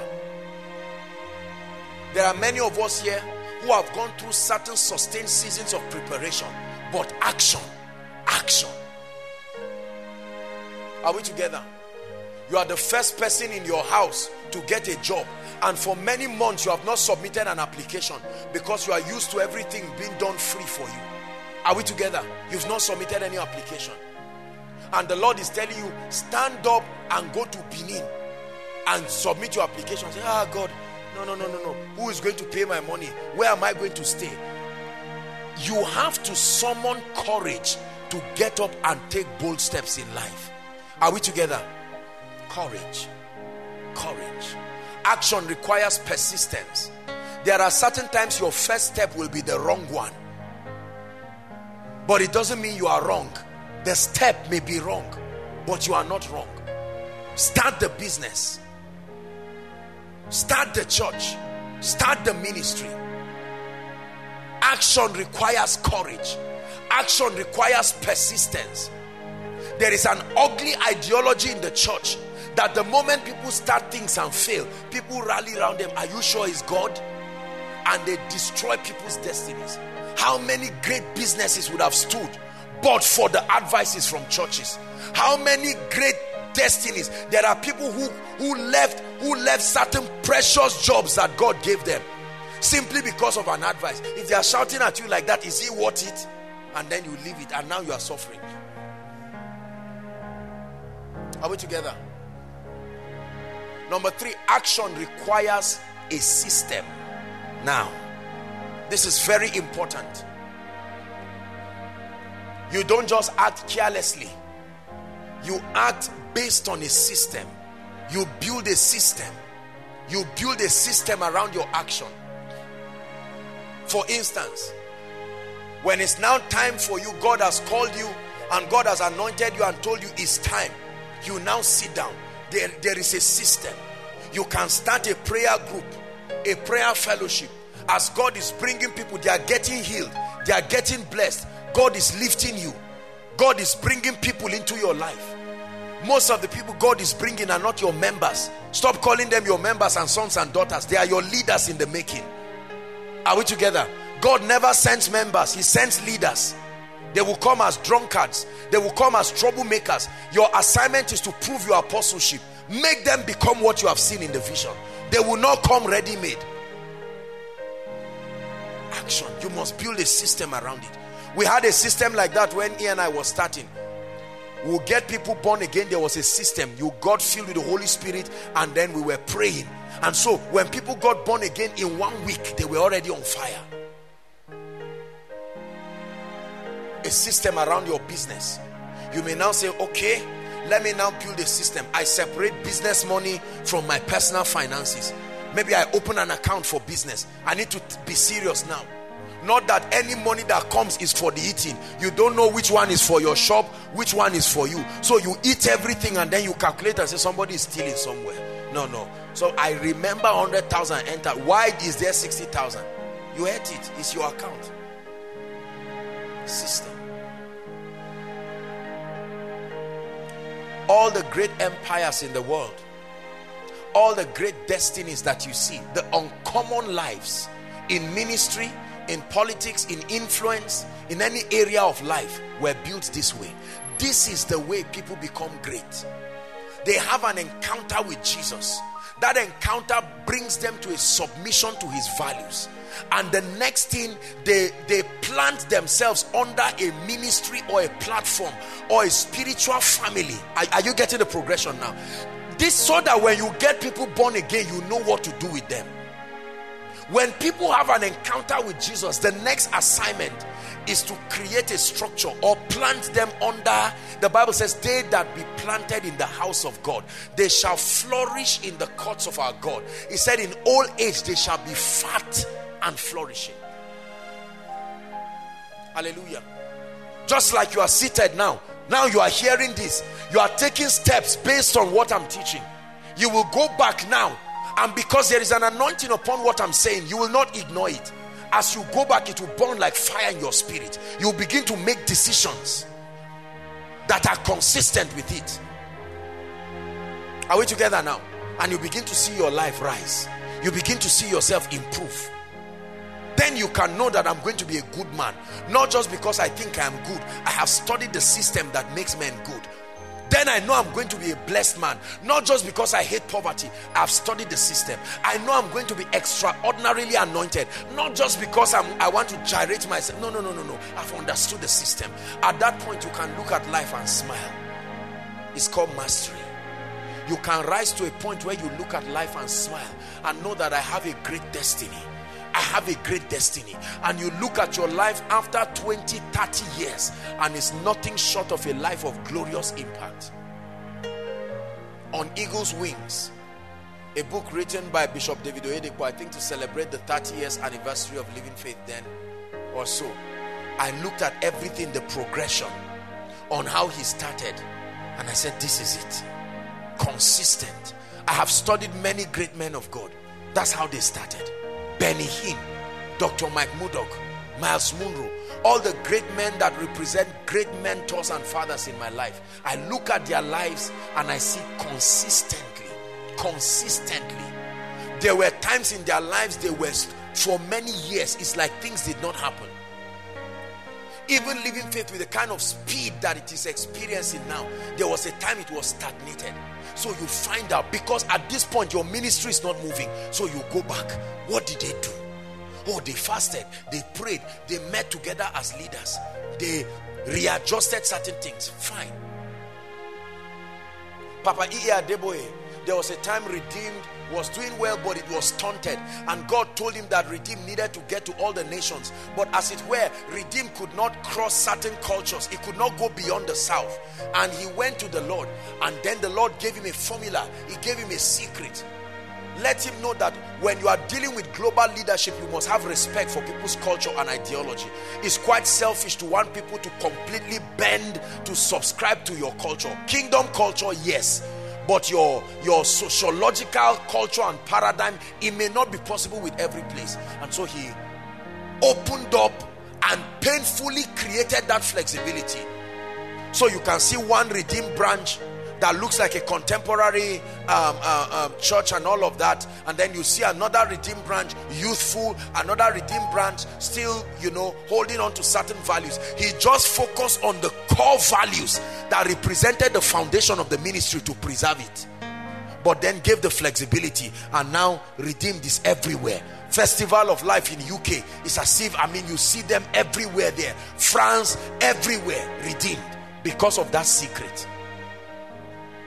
You can now look at that. Why is my church not growing? And God opens your eyes through that light, and you now see it.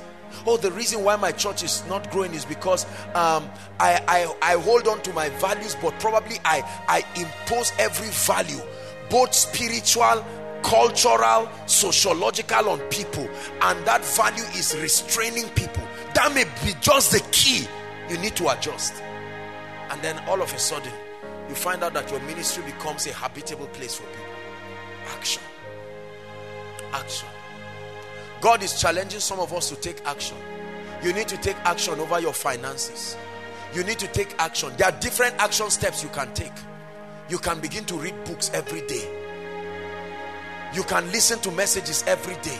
You can get up and subscribe to direct mentorship as much as God grants you grace. You may need to settle down and tell yourself, I'm starting that business next month. I'm starting it. I have prepared. I have paid my price. I am starting it. I will start it. Or you can say, this month of November is dedicated to scattering my CVs around. I will anoint it. I will pray. I brought it for miracle service. They have prayed for it. Now God is waiting on me. I will scatter it all around. Hallelujah. Action. We are enjoying Koinonia today because of the power of action. We are enjoying what God has done today because of the power of action. Listen, when will the generations tied to your grace reap the benefits of the action you are taking, or otherwise? Whether or not you move, time is moving. Whether or not you move, time is moving. It is important to move with it. Time is premium. The only way to redeem it is to use it well. You don't save time, you use it well. You redeem it by investing properly in it. Koinonia, I bring you a word today. There is a prophetic destiny for you in Christ. You have been escorting men. Some of you, after tonight, you've got to sit down. Brothers, look at me. After tonight, some of you, when you go back home, don't sleep. You need to carry a chair and sit down outside and just carry a clean sheet of paper and say, what am I doing with my life? This is not the way it's supposed to work. You have been joking around your destiny. You are getting old. Things are not working.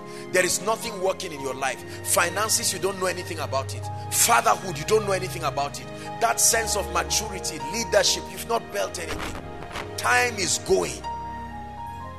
You have to give yourself a sense of urgency. A day will come, God will demand accountability for the grace and the life and the power and the strength that he has given you. He said, I must walk the works of him that sent me while it is day, for the night cometh. It's time for you to begin to study the Bible. It's time for you to begin to study the Bible. You want to become a great man of God. You don't know the Bible. You're going to crash land. You will be tired. Your members will be weary. They will leave your church and go somewhere else. Simply because you do not have the word. You are not instant in season. He tapped Elijah and said, eat, for the journey is far. I want to round up. Are you preparing? Are you preparing for your life? Sister, are you looking for a man, or are you preparing for marriage? Brother, do you want to marry by fire, by force, or are you preparing? Marriage means a wife. Marriage means children. Marriage means the troubles that can come from in-laws. Have you positioned your spirit to manage it? Marriage means leadership. I want to start a business. CEO. CEO of what? Have you studied it? I want to become a great man of God. I want to be president and founder, or GO. All that one is stories. Uneasy lies the head that wears the crown. Are we together? Listen, I made a decision years ago. Today now makes it, not today, but 2016 makes it 14 years. 14 years when I made a quality, intentional decision. Now, I'd been working with God. I'd been doing certain things, but when I made up my mind to do what I'm teaching you now, 14 years ago.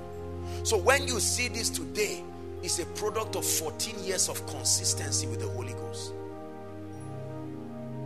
There were many other things that had happened before that time. But I made up my mind. I said, from today, I will not be irresponsible. From today. I started studying and making a decision over my finances and my journey 12 years ago. 2 years after I started my journey with purpose, I started my journey with finances. Listen, not every time is conducive for everything. You must redeem the time. You hear me saying this thing? Redeem the time. Please don't let anybody just come to your house and come and waste your time with gisting and gossiping that does not make sense. Early in the morning you are supposed to be praying. 6 o'clock they're in your house because you stay in the same compound. Bros, how you day? Then please, what is that shout? Please, I'm happy. Today is a glorious day. Take it easy. Bros, you don't cook, you don't do this, just speaking. Tell him, please, I plan to be a leader. Take it easy. All these your vulgar statements and the rest, I appreciate you, but take it easy. Don't come to my house and come and do everything you want to do. No. You behave. Action. You begin to dress well.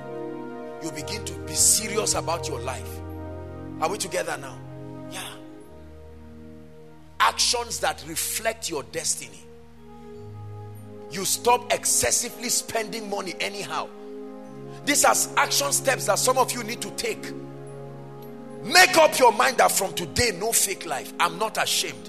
If all I can take is Gari now, I'm not going to say others are taking rice. By God's grace, I will take Gari honorably. Any lady that cannot like me taking Gari now does not deserve to eat my rice with me. I will continue moving. No pressure. No pressure. God has given me 2 members. I will guard them jealously and teach them with all my heart and love them. No competition. Are we together now? I open an account. I'm saving. I am disciplined. Can't be a student and you are buying with one of 10,000, 15,000. It's not wise. You are destroying your future. That 15,000 can buy you a book. 15 plus 1 secrets to a happy home. I think something like that. Dr. Mrs. Enenche, 500 naira, 1,000. You change your life. Are we together? God blesses you with 10,000 naira. You go and buy materials and dress well. Dress well. You don't look irresponsible. Please, I'm challenging us. We are going to pray, but I need to be sincere with you. You look well. You dress smart. You start learning certain ethics. When you are going before the presence of a great man, you don't look foolish. You destroy yourself. Now you begin to learn that not every opportunity opens every time. There are some of you here, brothers, you don't have one good suit. One good suit. You can budget for it. One good suit, so that the day God opens a door, you have something nice. You keep wearing all these rags that people wear around looking like fools. And then you smile around it. No, you will never be great that way. Are we together? You come to a point in your life where you begin to act responsibly. When you see ladies, you respect them. You don't talk like a fool, speak everything and no. You act like you are preparing to get married. There are some of you, I see you are still acting like children, although you are matured. You begin to act responsibly. You see someone's child falling down, you create a sense of responsibility. Oh, let me help this person. You are taking action that is opening doors for you. You see a man that is anointed, you don't just stand, let's see what he's saying. Pastor Alpha, what does he even have to say? No. The law of honor. See, there is a way you look at someone, you know he has grown up. You know he has grown up. Are we together? Let's take steps for our destiny. You may not like what I'm teaching you tonight, but just like others who are saying thank you now, you will say thank you tomorrow. I guarantee you. You may not like me for what I'm teaching you now, because for some of you, I'm challenging you. Listen, there are some of you, especially ladies, because you are very beautiful. Your beauty makes it such that anybody who comes around you likes you. So there's nobody to really tell you the truth. My name is Joshua Selman. I'm telling you, you have to settle down and be serious with your life. You cannot float around a destiny full of flattery. Somebody has got to tell you this is wrong, this is right. The person who challenges you is the person who loves you. God is using me to do for us now what some of us did not get at home. And I will do it well. You may not, if you like, don't hate me, no problem. But you will thank me tomorrow. I love you too much to leave you the way you are. Stop all this childish play. Stop all these irresponsible things people do around. Gossiping around, misbehaving. Some of you have already collected phone on credit. Go and return it. You don't need that kind of lifestyle. Oh please, Jimmy, can I use your trouser for 2 weeks? No, you are acting like a child. Can I use your shirt? I like your phone. Can you borrow me? I'm traveling somewhere. All these things are attitudes of children. When I was a child, I thought like a child. I acted like a child. I spoke like a child. Now that I'm a man, what do? I lay aside these childish things. Have you laid aside these childish things? Or are you just growing old? Maturity. Let me come into your room or your house or whatever and see it nice. I look at you and I see how careful you are. I don't come into your house and I see your fridge spoiled, your TV spoiled, your table dirty, your carpet dirty. And I just see how you say, Apostle, you are welcome. May his presence. No. You are not showing responsibility. That's the same way you will be an irresponsible man. The fridge will spoil. You say, my wife will fix it. You are not already assuming responsibility. God cannot give you a great ministry. You can't fix your fridge of 1,000 naira. You want to fix lives? No, sir. Are we together? You wear clothes that are torn and dirty. You don't care? No, sir. You have to behave well. Say, in the name of Jesus, from today, I make up my mind that I will fulfill destiny. Say it again. From today, I make up my mind that I will fulfill destiny. Give me 2 more minutes and then we'll pray. How about bad friends? I can't round up without talking about that. Show me your association and I show you your true values. Show me your association. Whether you went to the same primary school, secondary school, he was your chief, your best man, whatever. Sam is laughing because I want to say chief bridesmaid. Praise God. All this solidarity to wrong friends, you've got to make up your mind. You see, I've been saying this thing. Do you know, some of us, if only you can leave your bad friends, your journey to a good life starts. Especially for us ladies. Especially for us ladies. You love God, but the moment you meet them, they come with their wrong ideologies. And then they force you to have to believe it. You just came back from church and now you are making up your mind, I will be responsible. And someone goes, hey, Tuesday, ladies, can sit down. You know that's what you just repented of. But because of the presence of that friend, you said, Todd, just tell me. And you now keep listening. Before you know it, you go back to your vomit again. May God deliver you this night. The courage to let people know you are serious about your destiny. See, I don't know what is it. This our ego thing is what we have refused to take out of the way. If I tell this person, sorry, you are interrupting my destiny, they will feel bad. They will criticize me. So what? So what? Make up your mind. Are we together? Make up your mind. This night, in the name of the Lord Jesus Christ, make up your mind and say things will change. I pray that you will really change. In the name of Jesus Christ. I pray that you will really change. In the name of Jesus Christ. There are many other things we need to change about. Some of you have up to 20 relationships. Consciously, you don't care. To you, it's a symbol that you are a fine girl.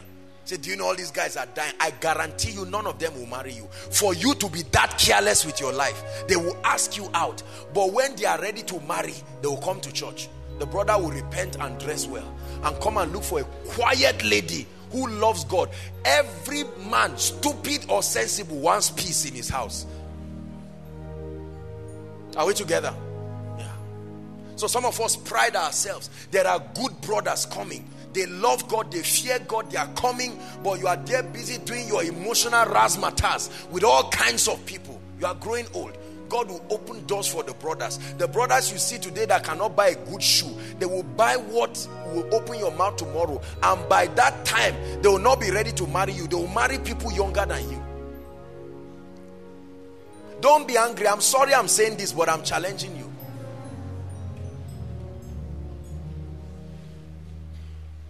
And brothers, don't think what I've said now is a license for you to be foolish.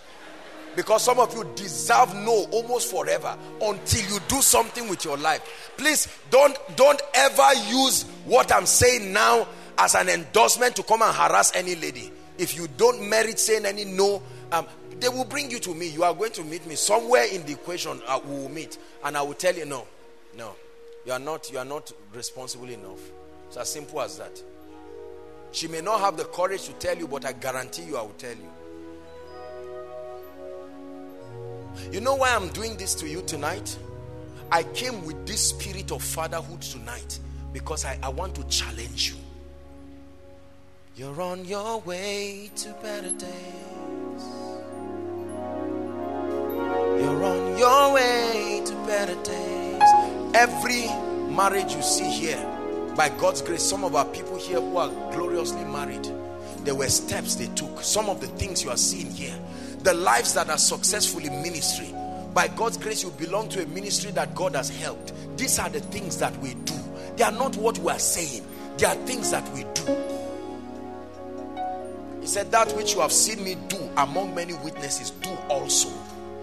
Do also. Be serious with your life. I can count the number of times you will come to my place and find me sleeping, snoring, any time of the day. I'm awake doing something. There are sermons to prepare. There are videos to watch. I am so passionate about eradicating my ignorance. So passionate. Please rise up on your feet. You're on your way to better days. 3 prayer points. Please, no moving around. We're going to pray. This is part of the meeting. I want you to pair yourselves into 2. And let's just take 5 minutes to really pray. If you are married, please, you can hold your wife or husband, whatever, and pray, because this is a serious prayer we are going to pray now.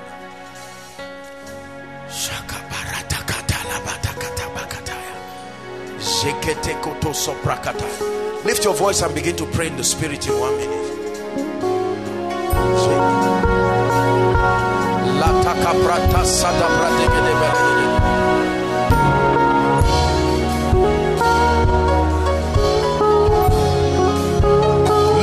I come in the volume of the book as it is written of me to do thy will.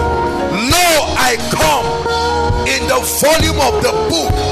Pray in the spirit.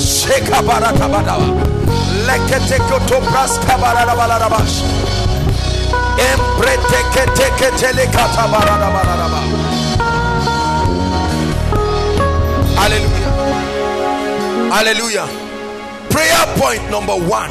Lord, I vow, I make a covenant with my destiny, a covenant of seriousness and purposelessness. From today, I make up my mind to be serious and to be purposeful. Lift your voice and pray.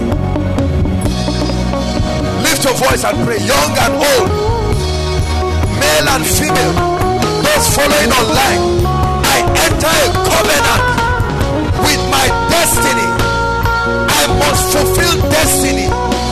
From tonight, I decree and declare in the name of the Lord Jesus, no more joking, no more playing games with my life.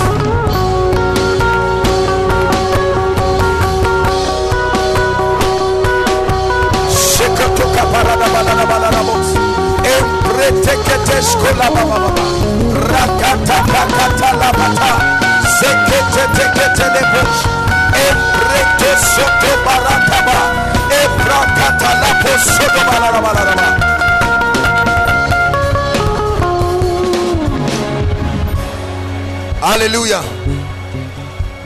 Please make sure you pray. Those outside, make sure you pray. Something is happening. Prayer point number 2. You are going to pray and say, Lord, every knowledge I need every light I need to prepare me for an extraordinary life, please reveal it to me. Lift your voice and pray. The information I need, access to light. Are you praying?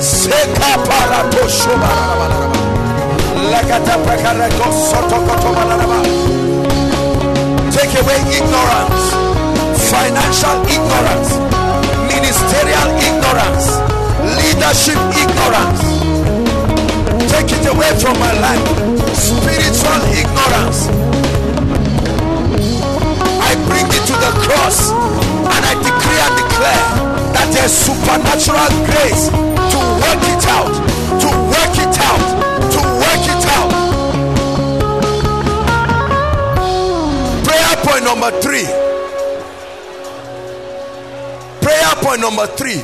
Oh God, the spirit of laziness and inertia, that spirit that refuses me from being diligent, I curse it right now in Jesus' name. Open your mouth and pray. I challenge laziness, spiritual laziness, mental laziness, physical laziness, wanting something for nothing. I curse that spirit. Grace to be diligent, grace to be valuable, grace to invest in myself.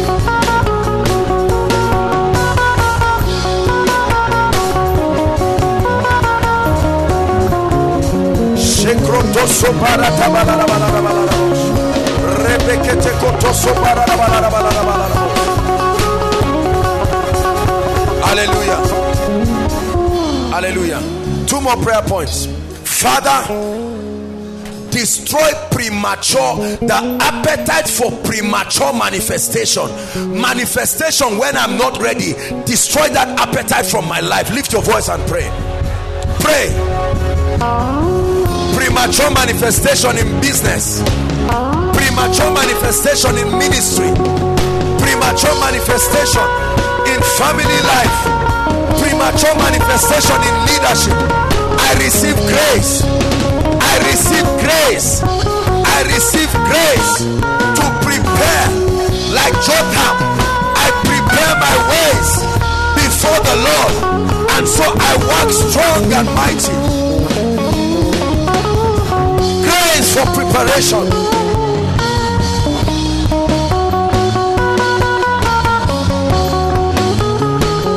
Hallelujah. Hallelujah. The last prayer point before I pray for you. The courage, the discipline, and the diligence to take necessary action. Because some of you, the season you are in now is the season of action. You can't prepare forever. You've got to step. That spirit of fear, that lack of courage, what will people say? I'd like you to lift your voice and destroy it right now. Lift your voice and pray. Lord, it's time to take action over my finances. It's time to take action over family life. It's time to take action in ministry. The action that will move me over my career, over my job. It's time to take action.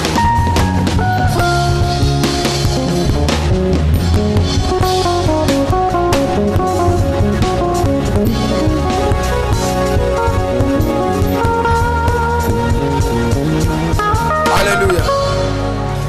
Hallelujah. Please lift your hands. Let me pray for you. I want to pray for you sincerely from my heart. I want you to believe it.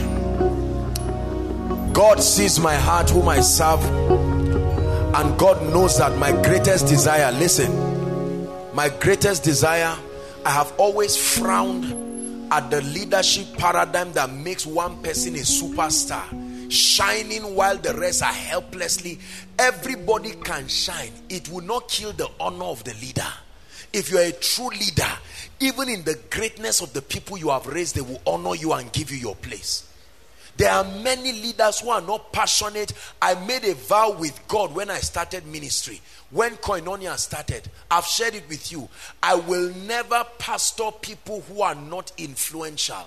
I believe you can be anointed, you can be spirit-filled, you can be responsible, you can be financially free, you can be influential and useful in the kingdom. You do not have to choose one area. You can choose everything. You don't have to choose prayer and the word and neglect responsibility. You don't have to choose excellence and responsibility and neglect the ministry of the Spirit. All of them are supposed to be complementary. So all these teachings that you see, I bring them. Some of the teachings are hard, but they are designed to file our lives into action. The Bible says iron sharpeneth iron. Are we together now? So as you receive this word, don't sit down arguing it. Don't be offended by it if it strikes you. The idea is to receive it into your spirit as the word from God. And know that this is coming from a leader that is passionate about your success. If I see you today excelling and doing great things for the kingdom, it's my fulfillment. You give me money today, I'm blessed, but I mean, what do I do with that one?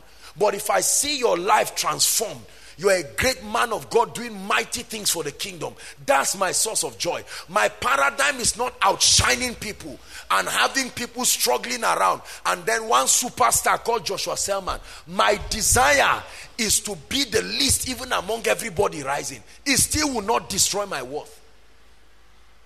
Lift your hands. In the name that is above all names, I pray for you. The grace that God supplied in my life, that granted me the discipline to prepare. I am still preparing, but the discipline to have started that journey regardless of the challenges, I pray for you. May that grace come upon your life. The spirit of indiscipline and carelessness, I declare that it leaves your life this night and forever. Some of you, the spirit of slumber and gluttony, food and sleep that is robbing your destiny, be free from it this night. Some of you, inferiority complex, the pressure to look successful, the pressure to belong is making you to do a lot of things. You've done too many foolish things. The change comes for you now. Some of us, the pressure of association. I want to become like my friends, my contemporaries. That pressure to fit in a group that is destroying you. I command that pressure to leave you right now. For some of you, the embarrassment to start again. The embarrassment to start again. After life has whipped you, your business may have failed, your ministry may have failed, your career may have failed, you applied for a job, you tried to ask a lady out. The courage, in the name of Jesus, I declare that grace for you again. In the name of Jesus Christ, I pray for you. May you begin to access deeper levels of revelation. May God lead you to the books. May God lead you to the messages. May God lead you to the conferences where your anointing and your wisdom is waiting for you. In the name of Jesus Christ. Whatever you do not know now that is responsible for your fears, responsible for your concerns, I pray that the light of God's word will swallow it right now. The grace to go back to your drawing board, the unashamedness to carry those books you used to write in that you have thrown away, those dreams you used to write in. Some of you had books. God used to speak to you every night, but just because of little results you threw them. May you go back and get those books again. The culture, listen, the healthy spiritual culture you observe that brought you this far, I release grace for you to continue it. Some of you, the prayer life that brought you this far, you have left it now. The word study life, the humility that brought you this far, you have left it. The sense of honor for authority that brought you this far, you have left it. Please, whatever you have left that you should not leave, I command, get back to it in the name of Jesus. I speak over your life. What has not been done in your family, the limitations that they have put and say this family cannot cross this, I prophesy to you, you are the one who will cross that barrier in the name of Jesus.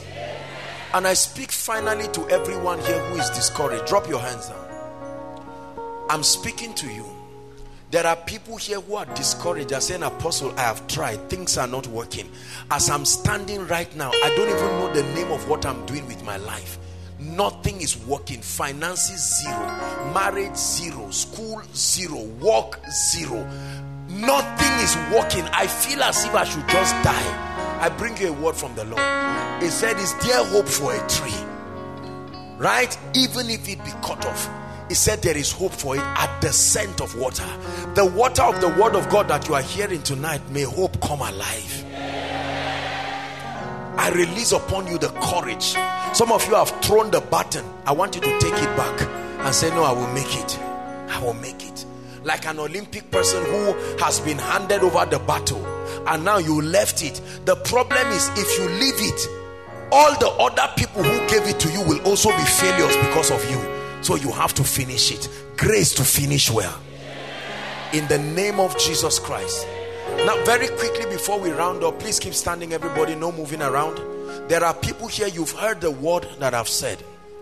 Please keep standing, everybody. There are people here, you have heard the word of the Lord. And while I was teaching, listen please, the Holy Ghost began to speak to you and said, Apostle is talking about you. You need to make your ways right with Jesus. Two groups in one. Some of you have actually made a decision for Jesus at one point in your life, but there is complete spiritual unseriousness and lukewarmness. Based on my definition here, you see that you are not born again. You may have come to recite a prayer, but sincerely you have not submitted to the values of the kingdom. And then there are those who have never truly made a confession for Jesus. You've been around Christian things, but as you began to hear me teach, the Spirit of God told you, this is it. This is where I've been trying to lead you. You are a great man, you are a great woman. This is where I've been trying to lead you. I'm going to give you a few minutes. Our time is up, and wherever you are, there are many people outside, I believe many people inside, and thousands following us online. The beginning of your journey to destiny starts with an encounter with Jesus. I want you to please walk out here. Don't waste our time. No sitting and thinking about it. I want you to walk and come here and say, man of God, pray for me. I want to start all over again. God bless you. God bless you. Keep coming. God bless you. I know you heard the word. I know the Holy Ghost spoke to you. Rebels don't run away from him. Rebels don't come to him, sorry. They run away from him. Keep coming. No cajoling. No cajoling. Jesus is calling you. Those outside who are waiting for you, don't say we came with a family, they are seeing me. Tonight is nobody's business. Those online, you may not be able to walk and come here, but I guarantee you can open up your heart. You are about to make a decision for Jesus. He said, if you are ashamed of me before men, I will be ashamed of you before my Father. I still believe there are more people. I still believe there are more people outside. There are still more people who need to make up their minds and say, Jesus, I come to you genuinely. I'm tired of faking it. I mean business with you. Hallelujah. Thank you so much, brothers and sisters. Look at me. That I'm leading you to make this decision does not mean I'm better than you in any way. Some of you are crying. Don't be ashamed of your tears. It is a genuine decision that will begin your life. Are you hearing what I'm saying? Do not be ashamed. Listen, I'm serious with what I'm saying. There are still two people outside. The Holy Spirit is telling me they have to come out here. Come out. Come and join them now. Come and join them. There are still two people outside. The Holy Spirit is speaking to me. There are two people outside. The Holy Ghost, please don't waste our time. God is speaking to me. There are two people outside that you should come and join. I'm just giving you the word. Whether or not you come is up to you and God. But the Lord is telling me there are two people that he has spoken to them. Come and join them quickly. Quickly. Now, those of you in front, listen. God bless you for your courage. Hallelujah. Listen. God does not condemn. Men condemn. Religious systems condemn. But in Koinonia, the first of our core value is love. I don't care what you have done. I don't care how bad it has been. God can give you a new beginning. Are you hearing what I'm saying? But make sure that your coming out here is not an emotional decision. The grace and the strength of God is available for you, but you must make up your mind. Lift your right hand to heaven. Jesus is here watching you. Take away Joshua Selman from your mind and see Jesus, the Lord of your life, giving you a new beginning right now. Say after me, seriously and sincerely. Say, Jesus, I have come to you, the only one who can help me. This night, I hand over my life to you. I've tried managing it by myself and it has not worked. Tonight, I hand over my life to you. Be my Savior, say it. Be my Lord. I receive eternal life into my spirit, and I declare that from today I open up my heart for change. I open up my heart for transformation. I declare that I'm a child of God. I am born again. The things I used to do, I do them no more. The grace of God is at work in me. Keep your hands lifted. Father, these ones have come sincerely from their heart. Some of them are crying. They have come before you, the fountain of life. Some of them are giving their hearts to Jesus for the first time. Some of them have heard me speak and they are making a genuine decision. Lord, I stretch my hands towards them. I decree and declare that the power of sin, the power of the flesh, the power of darkness is broken over their life. They have exercised their will. May your spirit find expression in their lives. In the name of Jesus Christ.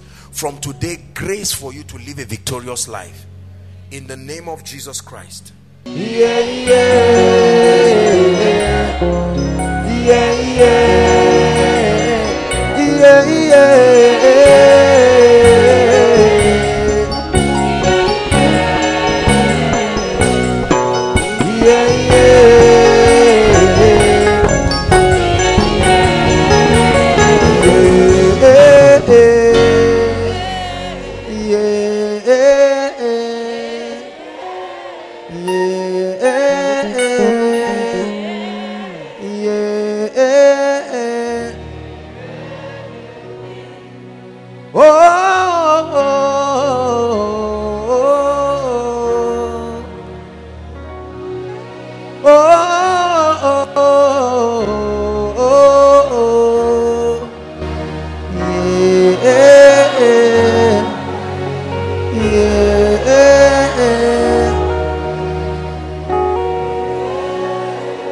Lord, we worship you for your faithfulness in this house.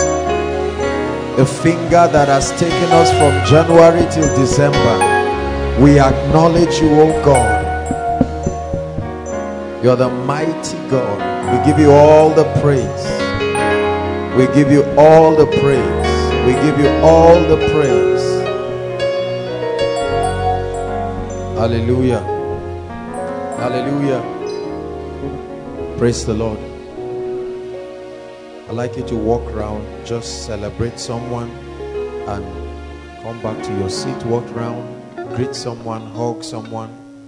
Tell them it's good to see you at the last service for the year.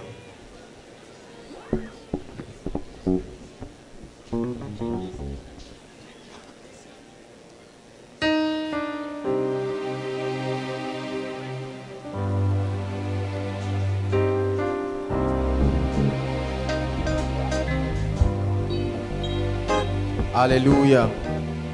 Praise the Lord. I'd like us to celebrate Jesus for the last service, the very, very last service. All the praise. The last service for the year. Hallelujah. God bless you. I welcome everyone. I'll not be preaching tonight. Really, I think the worship team and the media have done everything. We give them kudos for everything. I just want to encourage us tonight. I was contemplating on what I would share just to encourage us. You would call it a valedictory sermon for the year. And the Lord laid just one word in my heart, and I think it's important that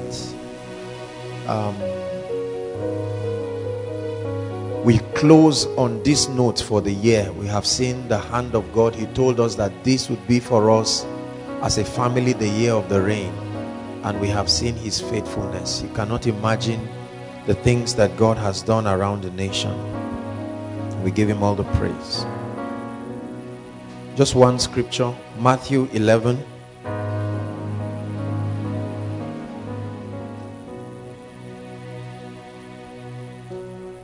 Matthew 11.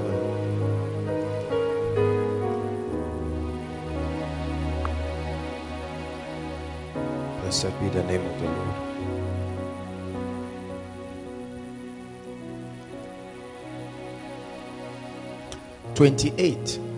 Matthew 11, the 28th verse. Come unto me, all ye that labor and are heavy laden. Let's read on together. And I will give you rest. It says, take my yoke upon you and learn of me, for I am meek and lonely in heart, and ye shall find rest for your souls. He said, for my yoke is easy and my burden is light. I want to admonish us tonight very briefly on the subject of peace. It's one attribute that is grossly lacking in the world today. When you put on your television, all you hear is very bad, negative news. This person bombing this nation, this person doing this. When you come to our own nation, all kinds of stories. And if we do not learn how a believer is supposed to live, especially in our world today, we will depress ourselves, we will destroy ourselves. Are we together now? Our hospitals are full of people who have inflicted themselves with needless diseases. The rate, high blood pressure used to be a disease for old people, but right now you find teenagers in the hospital with high blood pressure, stroke, and all kinds of things. The turbulence of living in today's world is catching up with so many people. Depression swallowing people up. There are so many people who, beginning from the 1st of this month, probably will not rest until the 1st of January. They are hoping to get the money to buy the cow for Christmas, the rice. Some of you are depressing yourself over your transport, excuse me, your transport fare back home, and all kinds of things. Listen, let me tell you something. Peace is one of the cardinal representations of the presence of the kingdom. The Bible says the kingdom of God is not in meat and drink. Are we together? But in what? Righteousness, peace. This peace is not just a state of quietness. It's a state of rest. That's what Jesus said he will give. He said, come unto me and I will give you rest. It's from the word shalom. It's not just a state of non-disturbance. It's a state of rest. The psalmist put it in a very beautiful way. He says, he restores my soul. He says, he leads me beside the still waters.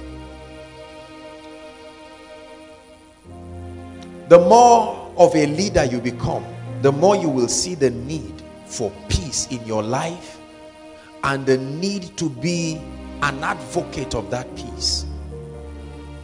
Lord, make us instruments of your peace. Where there is faith, let your love increase. Lord, make us instruments of your peace. Walk walls of pride and prejudice shall cease. When we are your instruments.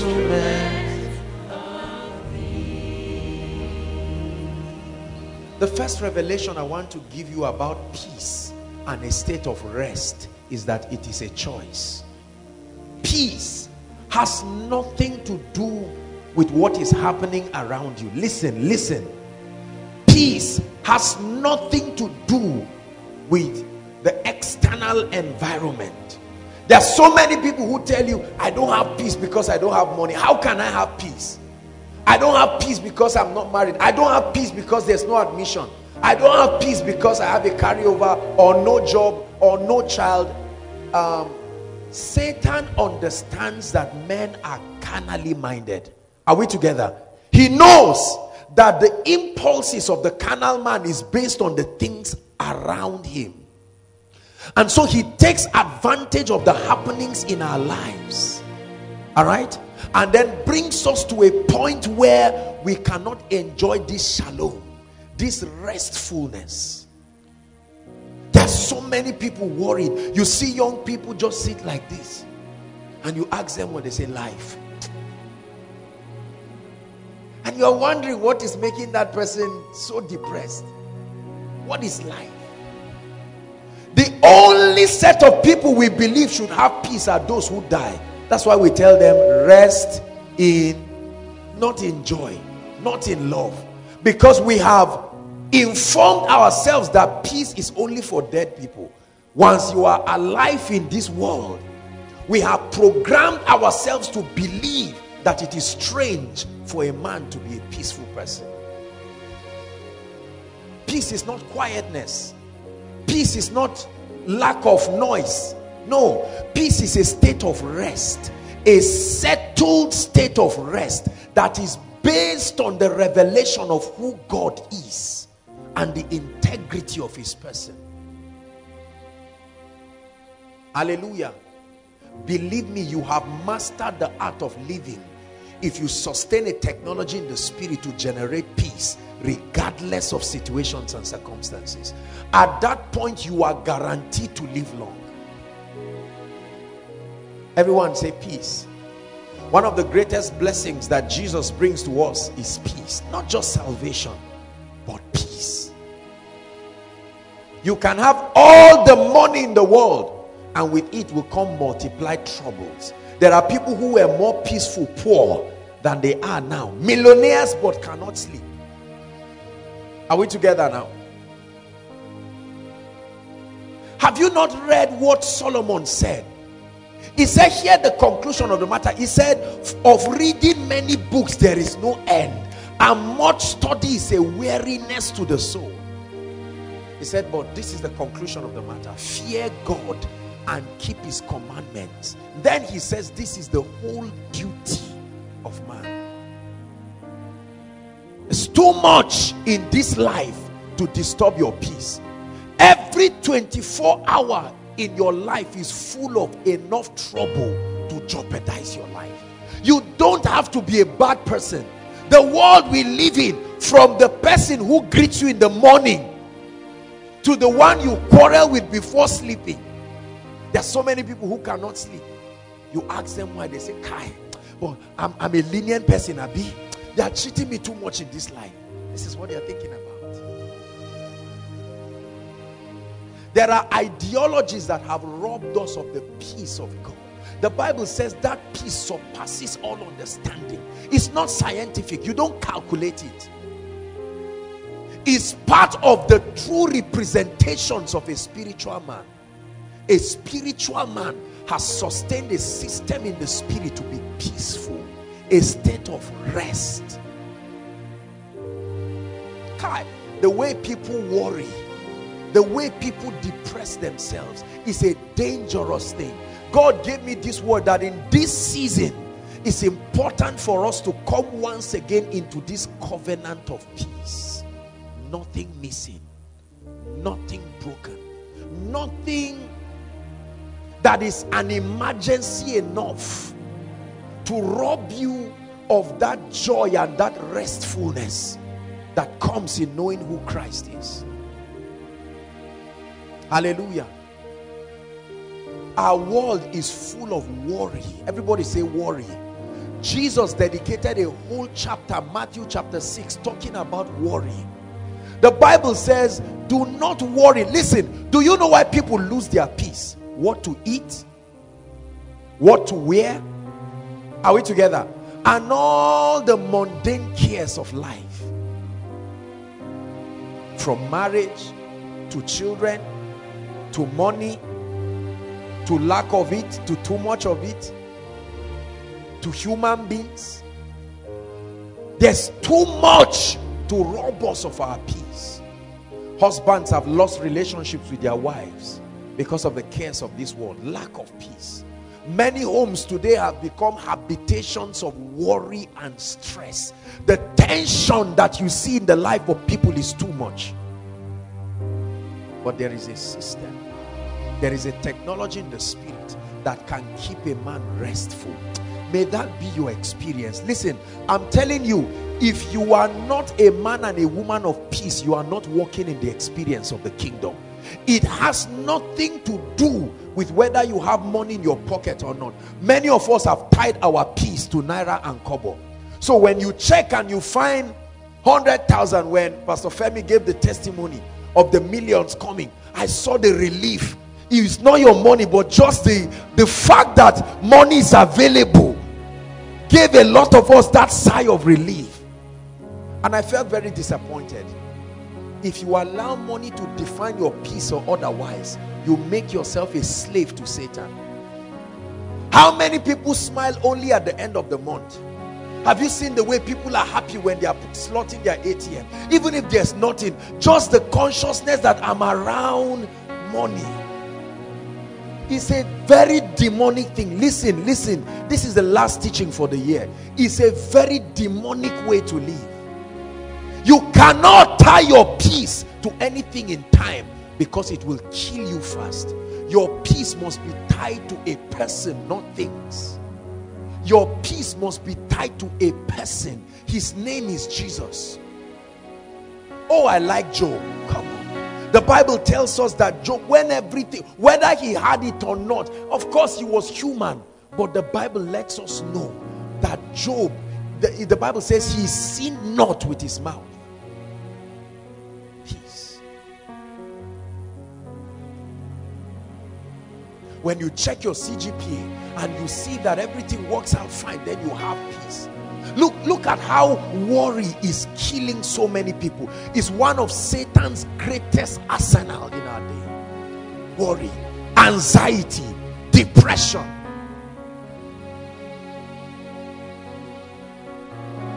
Hear what Jesus said. John 14. John 14. Are you getting blessed tonight? John 14.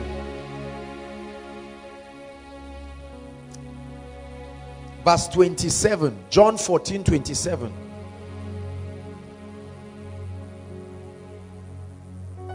Can we read it? 1, 2, read. Not a bank account. Listen. Peace I leave with you, so that you are not confused. Not peace that comes from money. He said my peace. There is a type that God gives. There is a type that the world gives. The peace you get when you receive salary.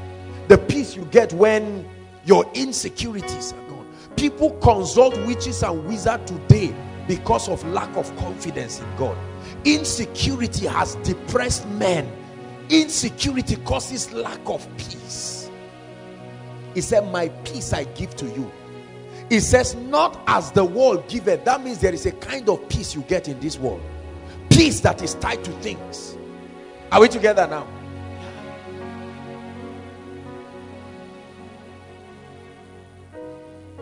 And so there's depression everywhere. You come and you find out that there's no light. Oh, NEPA. And you are angry. And the devil says, that's right. I have found out that circumstances can control the peace gauge of this person. And somebody just annoys you. you receive a very, very nasty text from somebody, and while you are meditating upon it, you hear that, mama is sick at home, and you sit down and say, Kai, what is this life about? And Satan says, this is it. This is exactly the state I want. Because every time righteousness, peace and joy cohabit, the kingdom must find expression there. And so Satan knows that every time I can take one of these factors away, it's impossible for that person to experience the kingdom. Do you not know that with all your depression, 5 minutes without your breath, and there's nothing to talk about again? Truly, human beings are really foolish. The word of God gives us wisdom. You find out the way we depress ourselves over several things. I once met a gentleman and I saw him so worried. I said, why? He said, at my age, my father had a car. Hi. And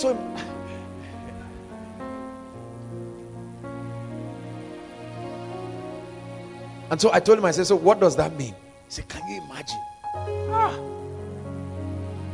I can't make myself a slave like that. Even if I'm going to think, let me think of something noble. Constructed metals stopping you from sleeping in the night. Is that not idolatry? Are we together now?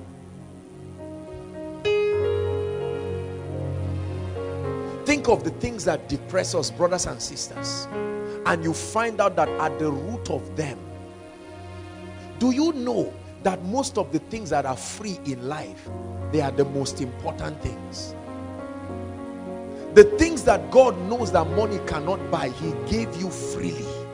The air you breathe, the blessings of relationships, the gift of salvation. Most of the things we depress ourselves about, the truth is we can live without them. We have chosen based on an ideology to pressure ourselves. Look at the lovely sister that came to share about her phone getting bad. How many people will not sleep today if armed robbers take, well, not armed robbers don't steal phone, that a thief, anybody just carries your phone. This gets missing and you see them moving around. Where is my phone? They wake up by 2, they wake up by 3, they go to Zaria city. I must find out who did this.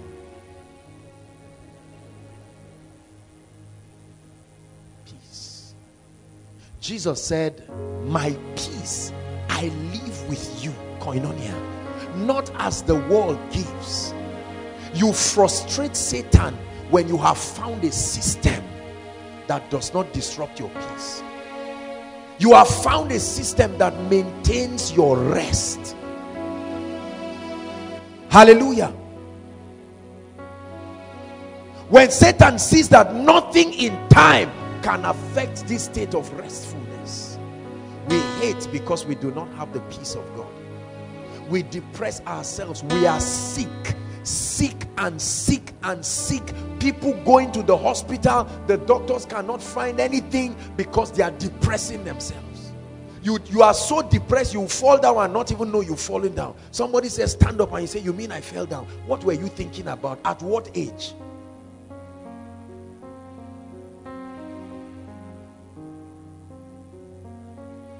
I refuse to allow anything in time. It's a choice. I reject it. I refuse to allow anything in time corrupt that restful state. It's a state I've found that is only possible in Christ. A state of rest. You will never know this peace if you are outside of Christ. There is a revelation that brings you to this peace. Let me tell you what that revelation is. If God does not open a door, it cannot be opened. And if God opens that door, it cannot be closed. I have learned by experience that worry does not solve anything. It only complicates your life and your problems. How many ladies you see them 25 depressed? Why? Husband, what is that? You are so passionate and depressed over a husband, the day he comes you are even annoyed that he has come. Do you know there is a way you can worry over something that it does not bless you even when it comes? The worry is too much. Even the miracle, you no longer celebrate it. Jesus said, my peace I leave with you. Give it to us again, media. My peace. John 14:27. My peace. There is a kind that he gives.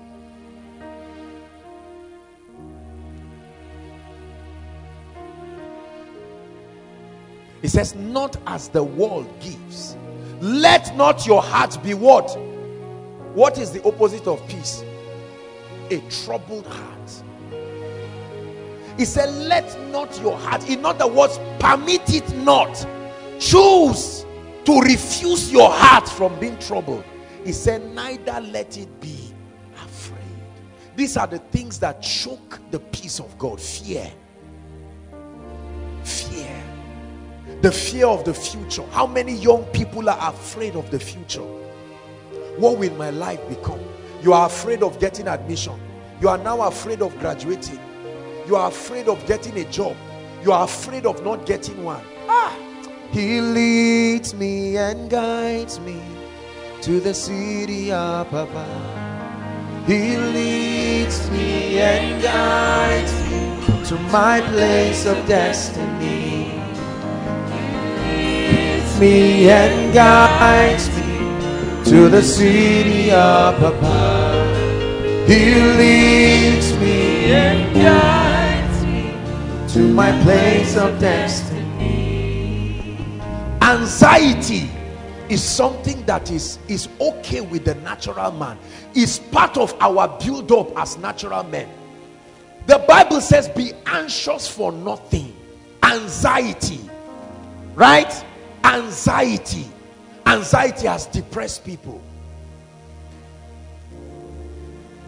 It is that lack of peace, anxiousness, anxious about everything. Oh, I want to know what tomorrow holds. I want to know what this holds. And we go into all kinds of ungodly strategies because we are afraid. How many parents have gone to make sacrifices for their children? Tell me what the future of my child will be. Will it be great? Will it not be great? Tell me this. And they say, okay, go and bring a cow. Go and bring a ram. I want to know. I'm afraid. Let me know tell me if I will live up to 10 years. There is a state of restfulness that when you wake up in the morning, you give him all the praise and you say, thank you, Lord, for peace. You hear news that is depressing and you say, Lord, in all things, I cannot explain what has happened, but Lord, I thank you. I may not know the details, but one thing I know is that you are faithful. You are faithful. For the things you've done for me, Tirido, Tirido, for the life you've given me. You draw me close to you.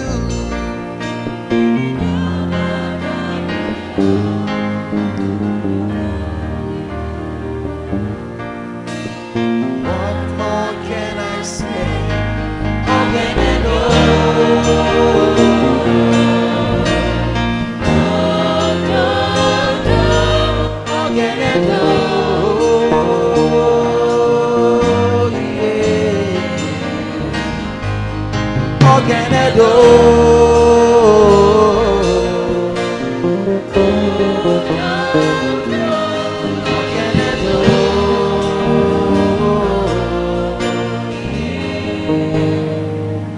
There's too much anxiety in our world. We are afraid. We are insecure, right? We are troubled over nothing. Watch students when result is about to come out. Something that will be pasted and you will know. Anxiety makes people to be roaming around. They see a lecturer and they are, good afternoon sir, did I pass? Just be patient. Something that in the next 10 minutes will be pasted there and will be left there. Anxiety. Do you know anxiety can preempt you and open up seasons that was not supposed to be open? Anxiety can make you do things. You can go ahead of your destiny to your detriment.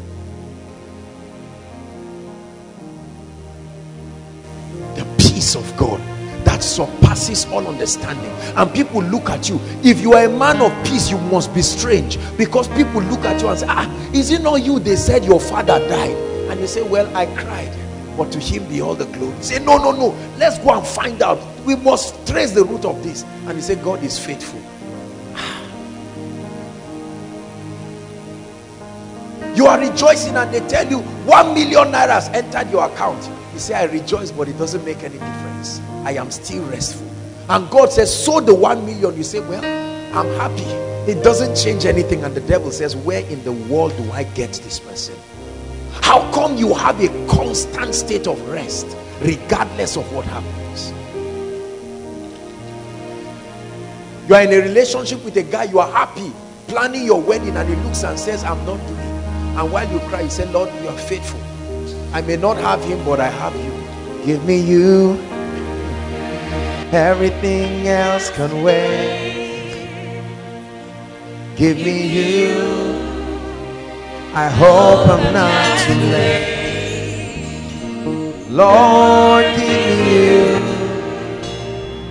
Lord, give me you. Lord, give me you. Lord, give me you. Listen, many of us do not know the value and the treasure of having Jesus Christ. I know we profess it, we claim we know, but the truth is, it's not in our lives. Our unrestfulness shows Jesus there is something that is higher than him in our life. Listen, if I give you 1 million, Sam, right? Let me use money so that we understand. If I give you 1 million, Sam, and you see 5 naira falling on the ground, will you leave the 1 million to pick it? If you leave the 1 million to pick it, what does that mean? It's impossible for you to say, I value this. That's what is responsible for the turbulence in our lives. You have the greatest gift and you throw him away, and you are looking at other things that are mundane, because in your mind, although we claim through our songs that he is everything, but the truth of the matter is that our passion and obsession about things of a lesser value show that they are truly the gods in our life. When a man has Jesus Christ, listen, please hear me. I know we live in a society that thinks what I'm saying is old school. When a man has the Christ and the revelation of the operation of the kingdom, you have the greatest gift in your life. Brothers and sisters, whether in plenty or in little, you are a man of peace. How many gentlemen are about to be bad fathers because their joy and their peace is tied to things around? The moment the man is promoted, everybody receives the joy. The moment he fights with somebody in the office, everybody is going to receive a share of that anger. That's a bad life. I don't have enemies in my life. Believe me, I cannot hate a man. I know this sounds arrogant. It's not the natural Joshua Selman, I'm human, but I cannot. That quality is no longer in me. The light of God has consumed me. I found a key. Love never fails. When was the last time they taught you this? When they were teaching you on an antidote against failure, did they ever teach you that love never? What does never mean? There is no possibility. Love. So I live a very restful life. If I go back and I find my place burned to ashes, I will look at it and say, wow. The only pain is I will say I did not carry my books where I write the visions in my life. But in 5 minutes I'm rejoicing. Satan has lost the art of wearying me. I humiliate him with my peace. Are we together? I can sit down with a cup of Gary and rejoice the same way I will sit down with turkey. I can sit down in a 5-star hotel and rejoice the same way I will sit down in a mat. If that is not your case, you are already in deception. The devil is about to hack your life into pieces. I will never, no. Whether I'm wearing a watch of 100,000 or wearing a rubber watch of 50 naira, it does not make any difference as far as peace is concerned. Are we together? Whether you are wearing a shirt of 1 million or you are wearing a shirt of 10 naira, it doesn't make any difference. Never allow the things around you to define your state of rest. You are not a Christian. You are not a true Christian. I'm telling you this. When that happens, I have found life. I have found peace. I'm not teaching you to be irresponsible, but I am telling you, you master living when you learn to be peaceful. That nothing in time can disrupt that restfulness. Whether in tears or in joy, whether in plenty or in little, you have learned to maintain a spiritual equilibrium. There is a spiritual buffer. Nothing will take you out of that state. You are a true spiritual man. Some of us are probably seated right now, depressed. I want to travel tomorrow. God knows I need 2,000. What I have is 500. Because of 1.5, you will not sleep. And your not sleeping will not bring it. You see the trouble? Worry was never designed to bring solutions. It was designed to depress you.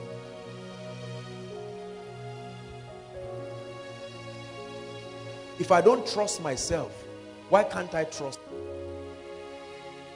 If you don't trust yourself, trust God.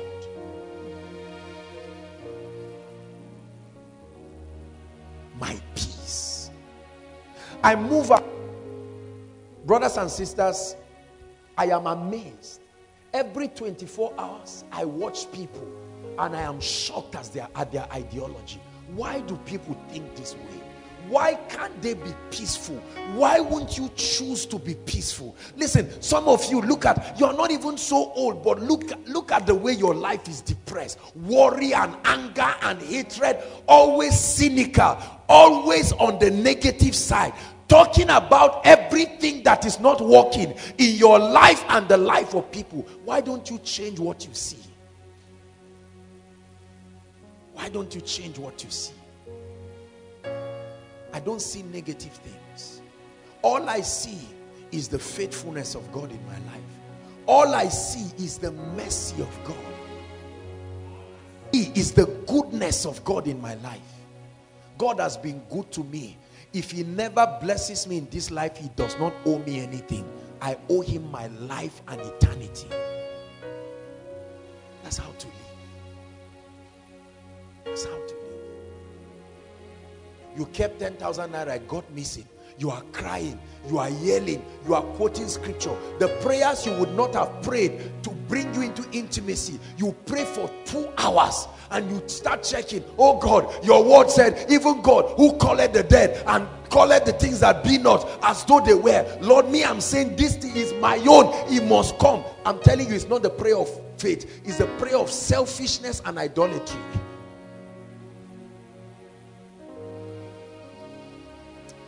The greatest gift I have in my life, listen, it's not the anointing. The greatest gift I have in my life is not money.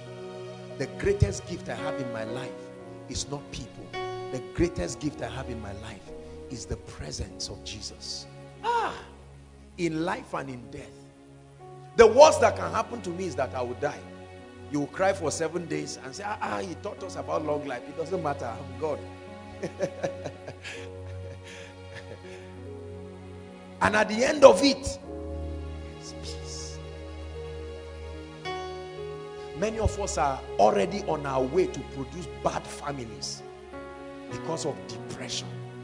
What is wrong? No money, how can I be happy? Are you not seeing what is happening in Nigeria? Buhari's government is this and that and that. How is it providing for your needs? Have you not read, my God shall supply? Leave that one, Zaria. We are talking about real issues now. You are not a Christian. A true believer, listen, a true believer is one who has staked his life on God's word. I believe the word of God to death, to death, to death. I believe the word of God. My life revolves around it. I will never allow anything in this life to depress me. It does not have that ability. No. If I'm told today that any of my loved one is dead, God forbid, I will cry. But in it, I will get up. And the only song that will come out of my lips is the song of his faithfulness. Faithful are you, Lord. Faithful are you, Lord. Faithful are you, Lord. We are saying, faithful are you, Lord. Faithful are you, Lord. Faithful are you, Lord. Listen, create a limit for the effect of the things in this life as far as your relationship with God is concerned. The presence of Jesus is more than gold. It's more than $1 billion. The presence of Jesus is more than koinonia. It's more, I will give up koinonia 1,000 times for the presence of Jesus. I will give up anything, and I mean it, in this life. No, I will give aside every accomplishment and everything for the presence of Jesus. That's the gift I have. You hear people say, my reputation is at stake. I don't even have one. I don't have one. I'm telling you, my reputation is his reputation. I'm too young to kill myself with that kind of ideology. I have no reputation of my own.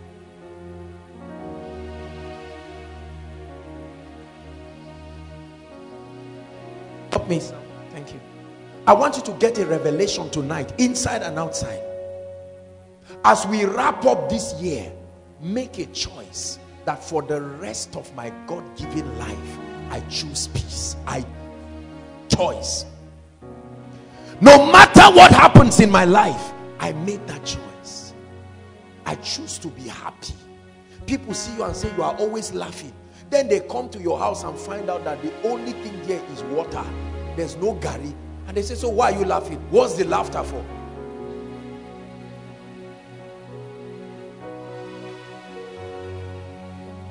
The laughter is because you have come into oneness with one who is greater than anything that can come. See, let me tell you, please, lose the affection you have for things. You hear me say this all the time. You must get to a point in your life, koinonia, where nothing in time has the ability to steal away the presence of Jesus. When John, or not John now, when Peter was about to die, they were about to kill the body, right? They put him on a cross and he said, no, they cannot crucify me the same way they crucified my Savior. Look at a man. He said, turn me upside down. I am not worthy to be crucified that way. What did these people know? That in the midst of their depression, Paul will write a letter encouraging people, and Paul will say, I'm in chains. In chains. A man in chains telling people, count it all joy, my brethren, when you go through diverse temptations, knowing this, that the trying of your faith worketh patience. In chains. You are not in chains, yet we are depressed. Please, I want you to weary Satan with your passion for Jesus Christ. Weary Satan with your passion for the things of God. Oh, I wanted to give you 10,000. I no longer will give you. Say, to God be the glory. And they say, what kind of person are you? Is it that you don't get angry? You have sustained a system. For as long as God is alive, I remain peaceful. My depression will start the day someone can dethrone him. And then at that point, I know that my life is no longer secure. Listen, the oldest man on earth today is not up to 120 years. So what is the vanity? Are we together? The vanity in this life that makes us to get up. You are pursuing car, you are pursuing jeep, You are pursuing this. You are pursuing that. Oh, they said in the village I'm not successful. Let me prove to them. Who cares? Are they successful? They in the village, are they successful?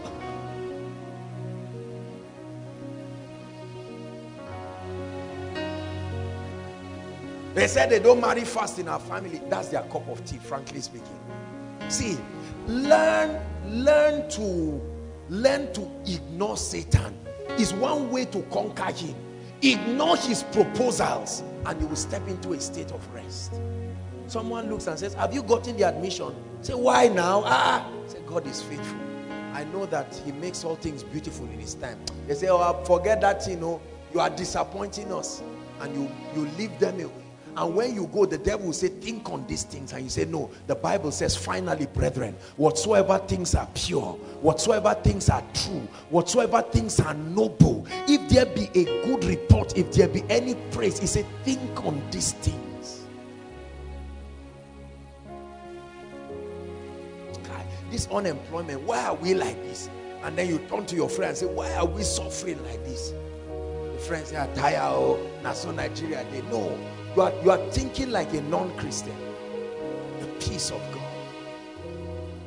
See, let me tell you what will happen if you are living in peace. Men must hate you. Because, you see, there is a popular saying that misery likes company.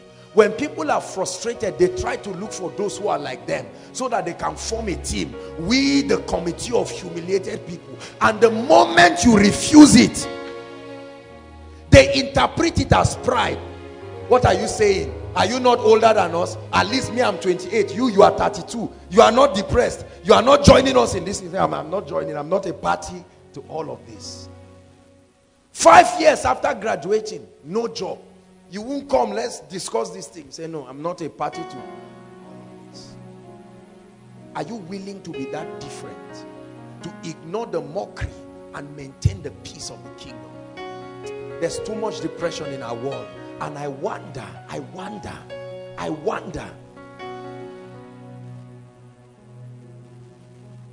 The person who is depressed, humanly speaking, does not even have any guarantee whether he will wake up the next day. Yet he's thinking. People have accidents under Thank you. Depression makes them to begin to hallucinate. They think the road is this way, whereas it's this way. They go and bash into a tree and die. Say, I thought I saw the bend this way. Frustration. I'm a lover of your presence. I'm a lover of your presence. I'm a lover of your presence. Jesus. Jesus.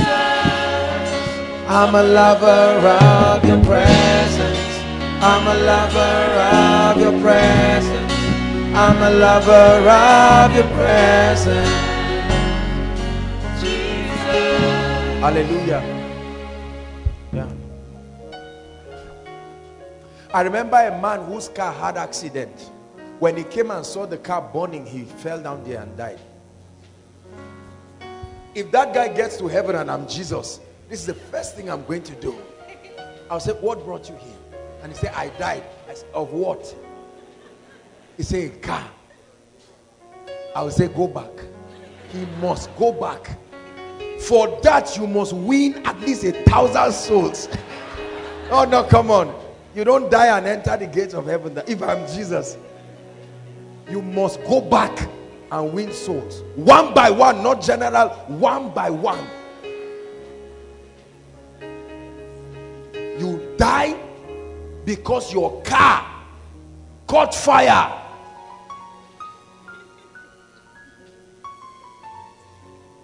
They stole your clothes.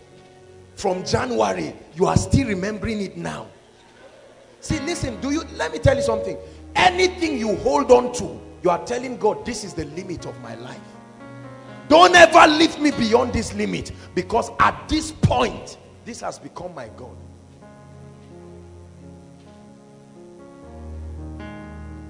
I love him. You never hear me pray all those nonsense prayers.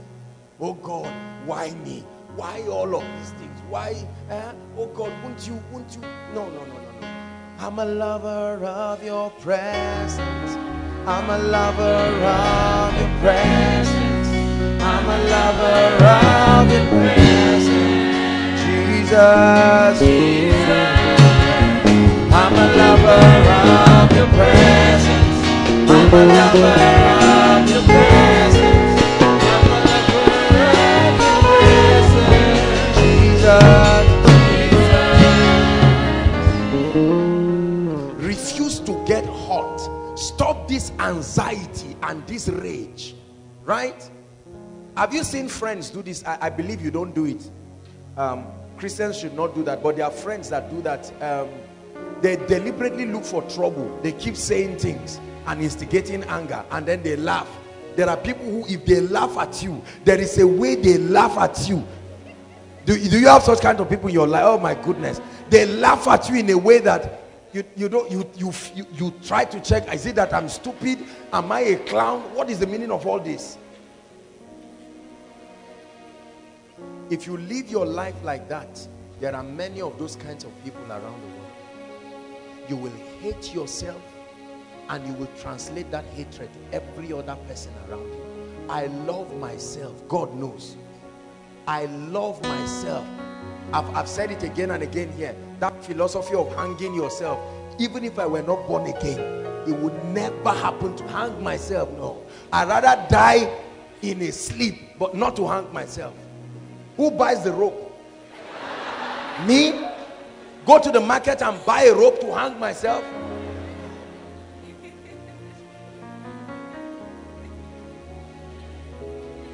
Say, I choose to be peaceful. Shout it, I choose to be peaceful. I make up my mind to be a person of peace. Go home with this mindset and see how you will discomfort a lot of people. Because for some of you, they are waiting for you. There is a part of the gist that has been, it's like a pie. They left it for you. They are hoping that you come. And they say, come and tell us your version of the suffering in Nigeria. And they say, well, I have just one thing to say. God is faithful. And they say, please, let's be real. We are also Christians. He said, this is my reality. I mean it. I'm not playing games. And then they get angry. Right?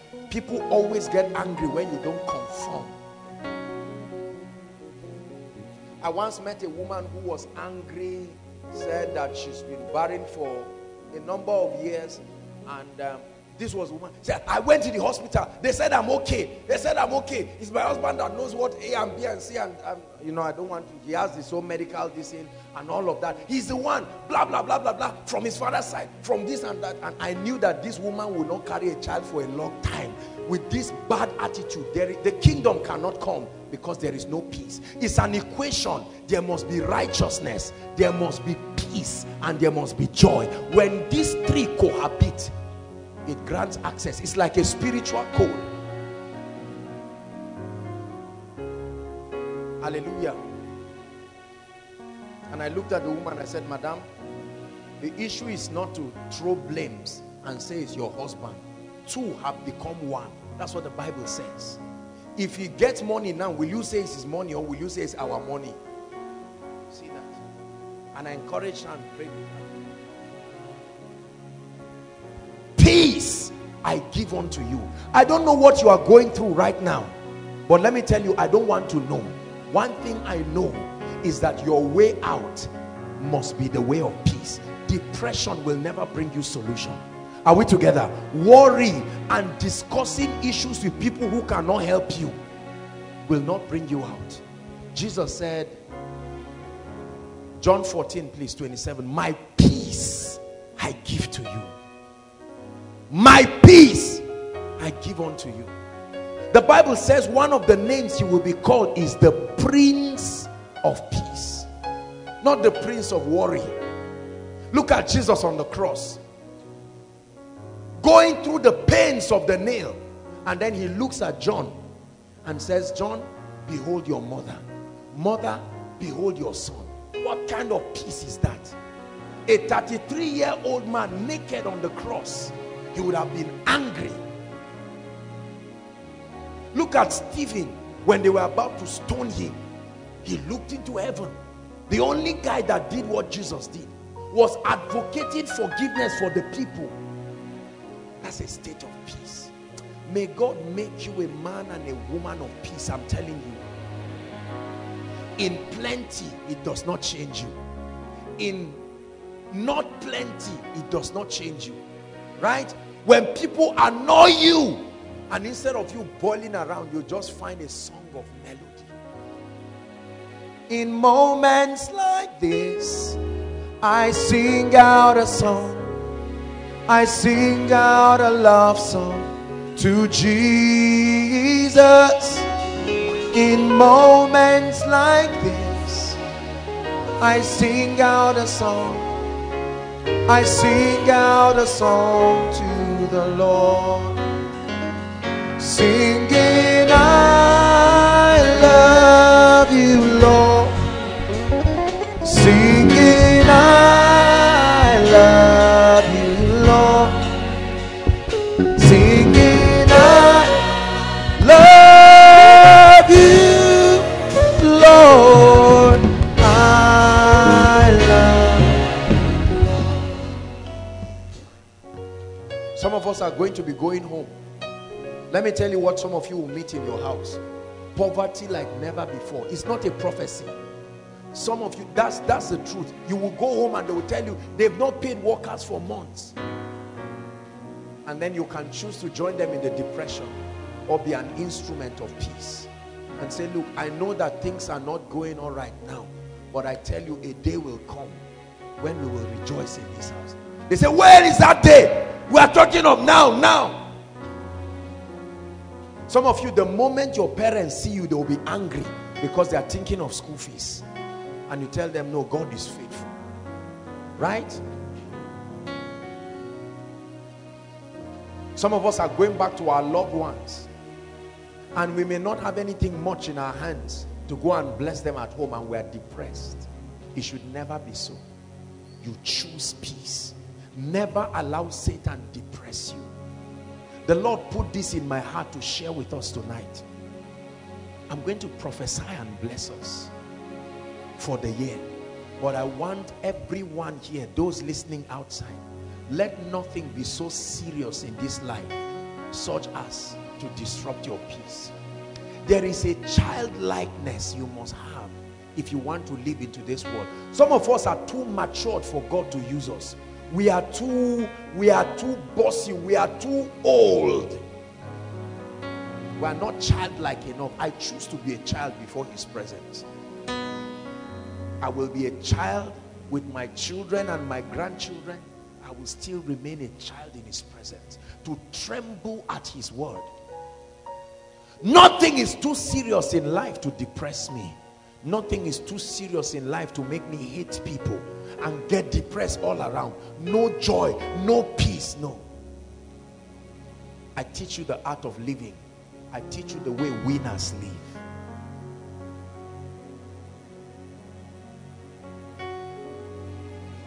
The key is to hand over everything to God. I'm rounding up. I know you think you are born again, but let me tell you, when worry still kills you, you are not truly born again. There is a part of you that has not been surrendered to him.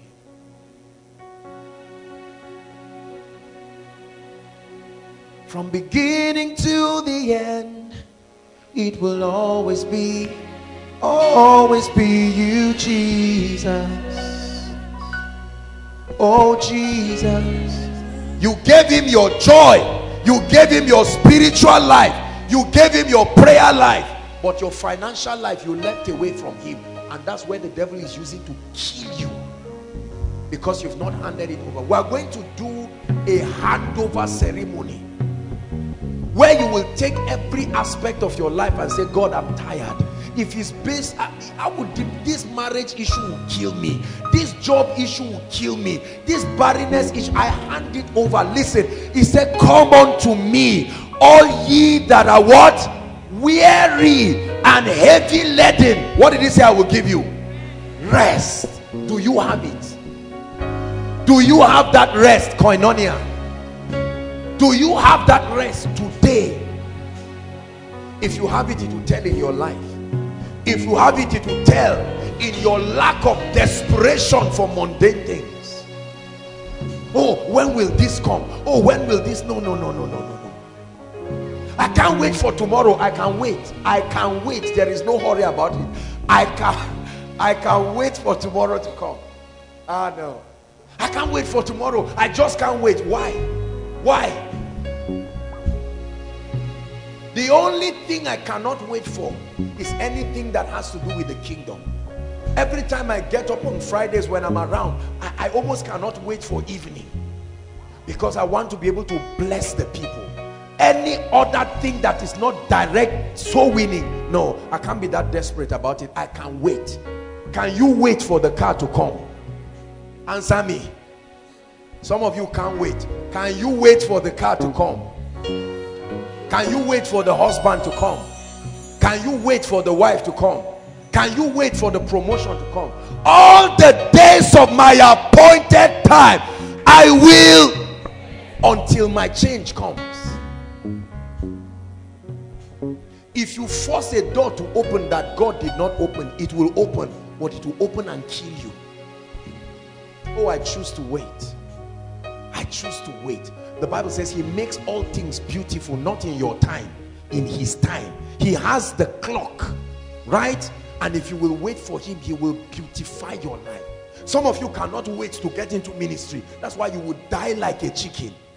The first person you prayed for, they beat you and said, don't come around our house again, because God is saying wait. He said, no, my blood is hot. Calm down. Calm down.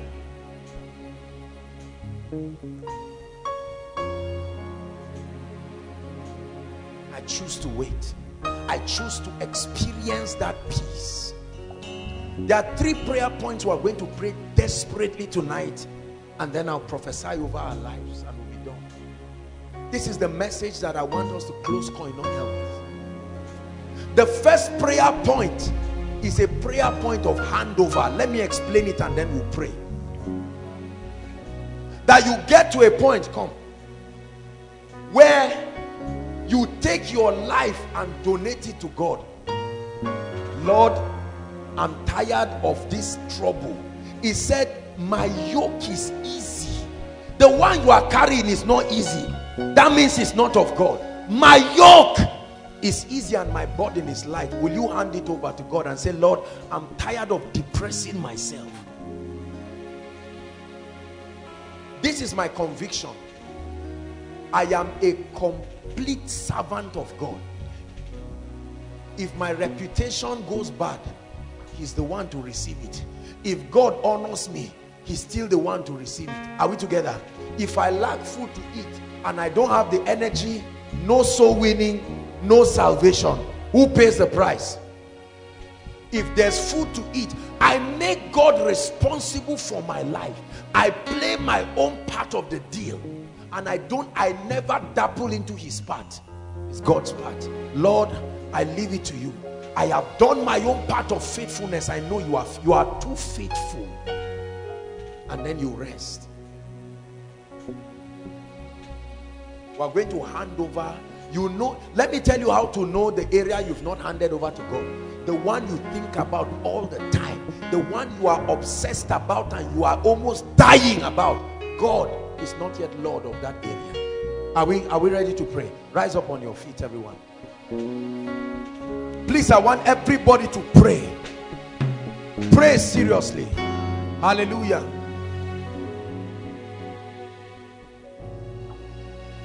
Lift your voice and cry. Mention the areas in your life that cause you sorrow and depression, and say, Lord, I hand it over to you.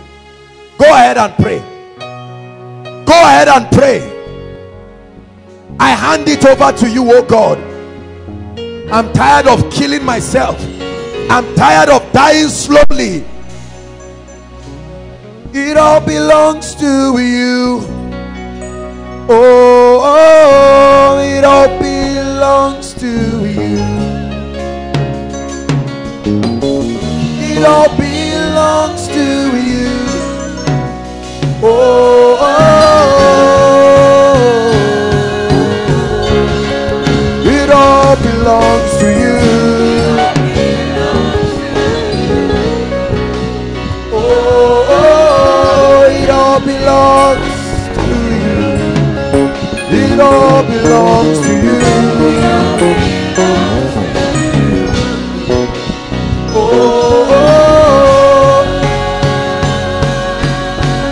Now turn it into a prayer.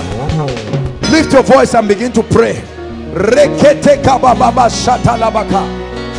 Father, I lay aside every financial worry. Pray. I lay aside every worry about job. I lay aside every worry about children, every worry about ministry. I choose peace. I choose peace. I reject worry. I choose peace.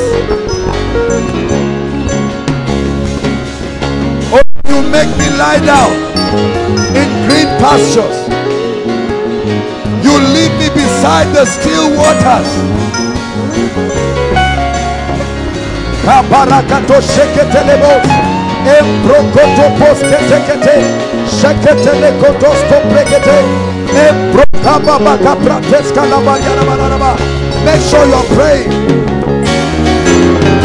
You are the Prince of Peace, and I've received you in my life. I receive your peace. I receive your peace in this wicked world. I receive your peace.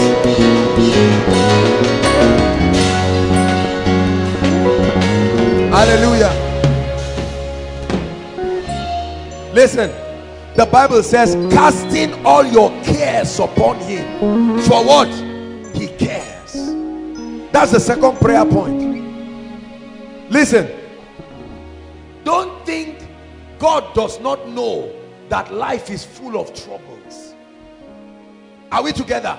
He's called the Ancient of Days. Don't think he's not aware of your challenges, but he still tells you, my peace I give to you. The second prayer point is you are going to lay aside every trouble. Bring it before him and say, Lord, this is what is disturbing me. This is that which is troubling me. I bring it to your throne. Lift your voice and pray.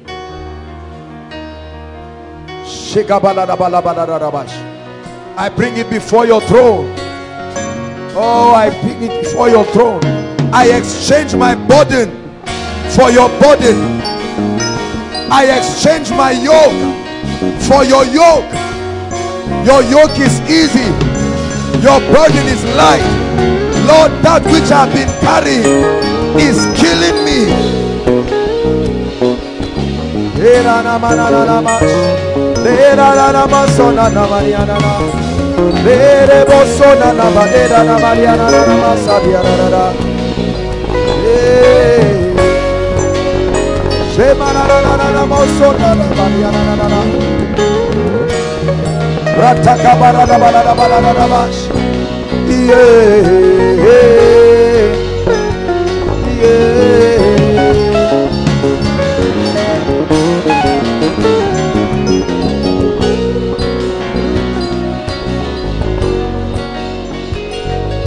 Hallelujah.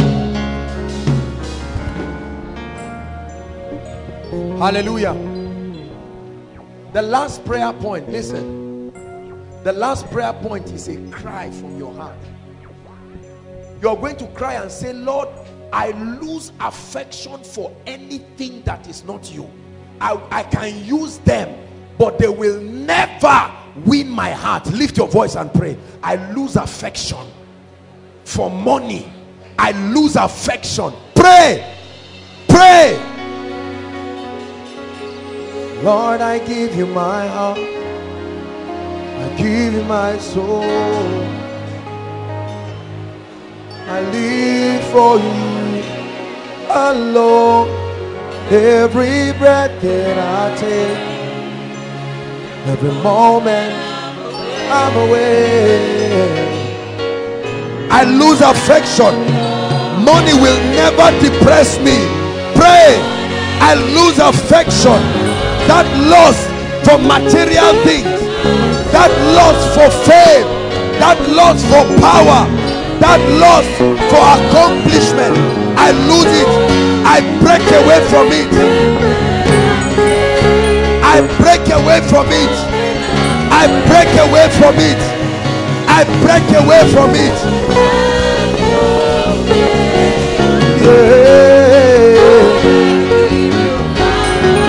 I break away from it. Everything I've held on to.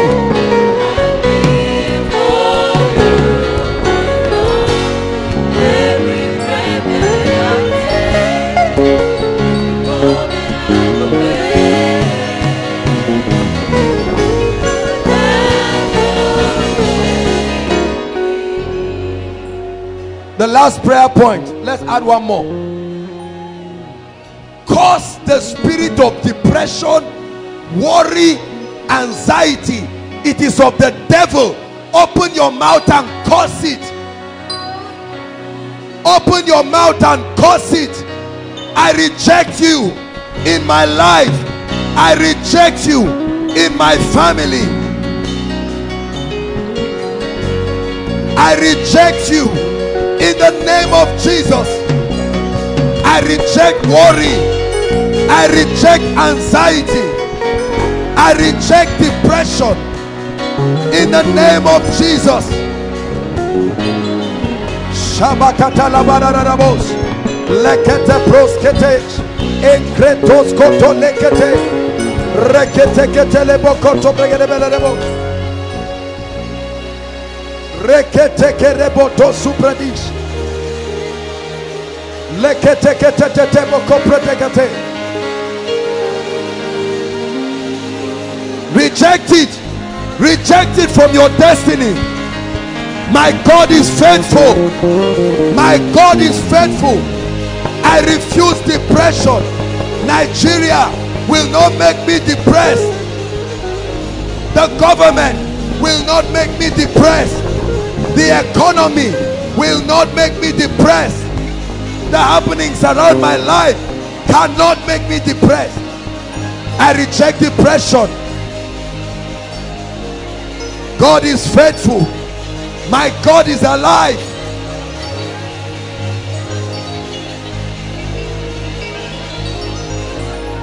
Savior, He can move the mountain. My God is mighty to save. He is mighty to save. Forever, author of salvation.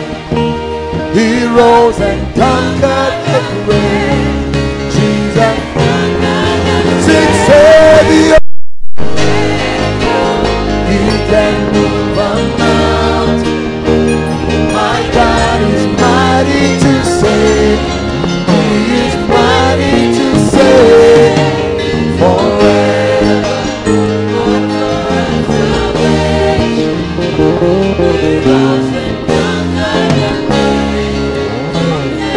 one more time.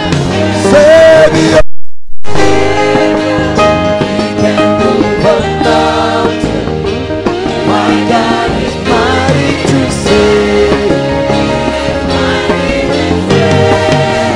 Forever, the author of salvation.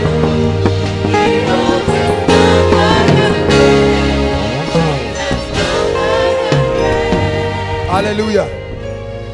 All the gentlemen say after me, in the name of Jesus. I will be a man of peace. My home will be of peace. I reject depression. I reject worry. I reject frustration. I embrace the peace of God. Peace above money. Peace above fame. Peace above prestige. Peace above accomplishments. This must be your understanding. You must embrace the peace of God above and beyond every other thing. I want to prophesy to you in closing. Hosea chapter 12 verse 13. Help us, media. Hosea 12:13. This will be the last service for the year. Many of us from tomorrow will be traveling.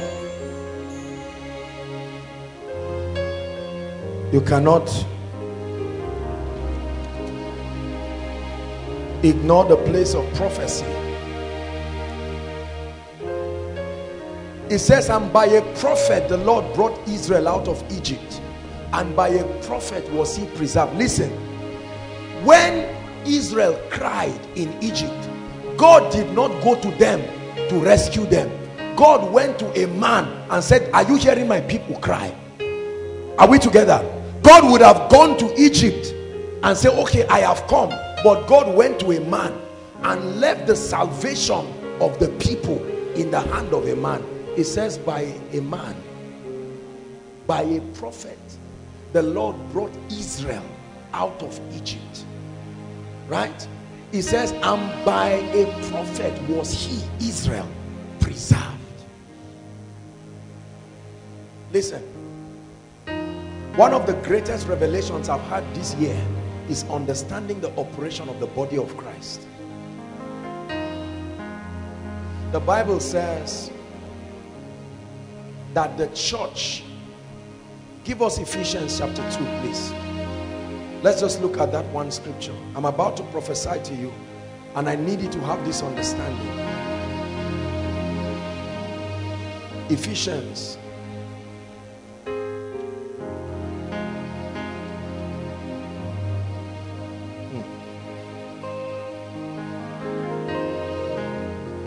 Let's look at 19 and 20. 19 and 20 quickly, please. Ephesians 2:19. Now therefore ye are no more strangers and foreigners, but fellow citizens with the saints. And he said, all of you are members of the household of God. Right? 21. Okay, 20. He says, and are built upon what? The foundation of the apostles and prophets, Jesus Christ himself being the chief cornerstone. Listen, you must understand how God built the body. He said the moment you get born again, there are two ministries you must encounter if your destiny must arise. He says you must encounter these foundational ministries, the ministries of the apostles and the prophets. It's not about human worship, it's how God built the kingdom. He said it is built upon this truth. Foundation there means upon this truth, this revelation. It's called the foundation of the Lord. He said, nevertheless, the foundation of the Lord does what? Stands sure. You can't change it. It stands sure. So by a prophet, every time people cry, God never comes to them. He comes to them through a man. Go and read your Bible. When there was famine, God came to a man. There are human beings that God has sent that hold the prayer points of people, that carry anointings that can open the destinies of people. But the Bible tells us that you have a role to play. Let's look at that one scripture. 2 Chronicles 20:20, right? Your job is to believe. 2 Chronicles 20:20. He said, believe in the Lord your God, so you shall be established. But it's not enough to just believe in God. He said believe in his prophets. He didn't say the prophets. Believe in his prophets, so shall ye make progress, so shall ye do well, so shall ye prosper. See, this is the formula. Don't try to create another one. You will punish yourself for nothing. The church was built on the foundations. Every time God hears the cry of a people, he goes to a man and he says, you heard their cry. I thought God will come to Egypt by himself, but he went to Moses.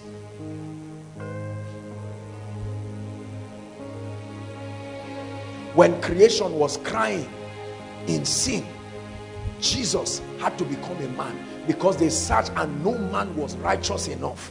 So Jesus became a man. Even God did not come directly. He had to become flesh. Are you not seeing how it works? When the revelation of the New Testament was to come to the body, a man had to be found in the name of Apostle Paul, and he brought that fellowship of the mystery to the body of Christ. When Satan wants to destroy you, he will make you believe in God and disrespect his prophets. Are you seeing that? He won't tell you to stop believing in God. You say believe in God. After all, everybody has equal access to God. And you will fool yourself and see that you are praying and fasting, but nothing is happening.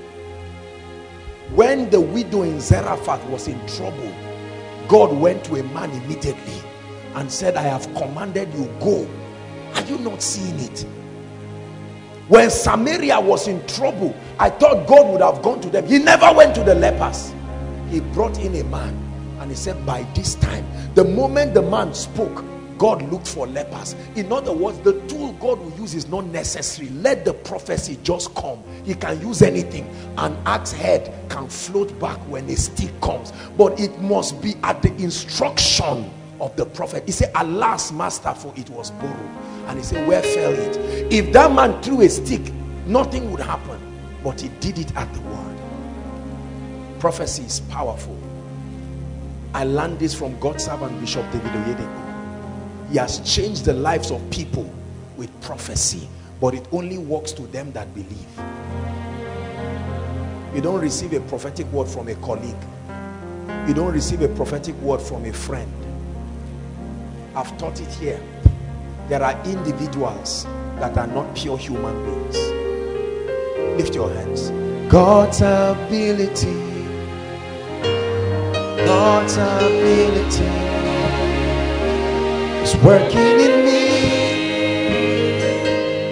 is working in me. God's ability, God's ability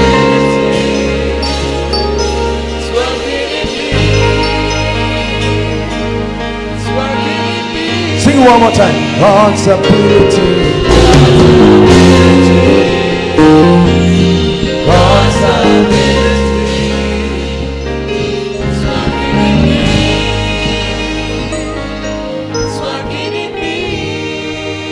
Hallelujah. I've shared with you again and again my visions, how that I saw an endless sea of people and they were crying, no food, no water. And I said, who is the cause? And they pointed at me. And I was afraid because some people had chased me to come into that small room where I was hiding. And I made up my mind. I said I was still going to go out and rescue them. If I perish, I perish. The moment I opened the door, I saw a giant and he held my hands and he said, I will walk with you. Brothers and sisters, this is not about human beings or human boasting. It's about God's spiritual system. Arguing it is foolishness. There are many prisoners today paying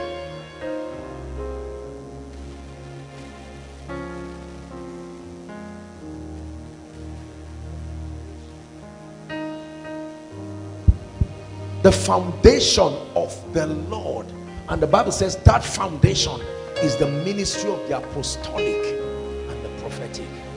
I want to speak over your life. Listen, the year is not too late for God to finish what he said he would do. Are we together? Oh no, come on. We have at least 20 more days.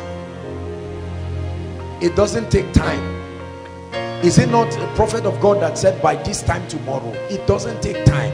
It's only unto men according to their faith. Don't say it's the end of the year.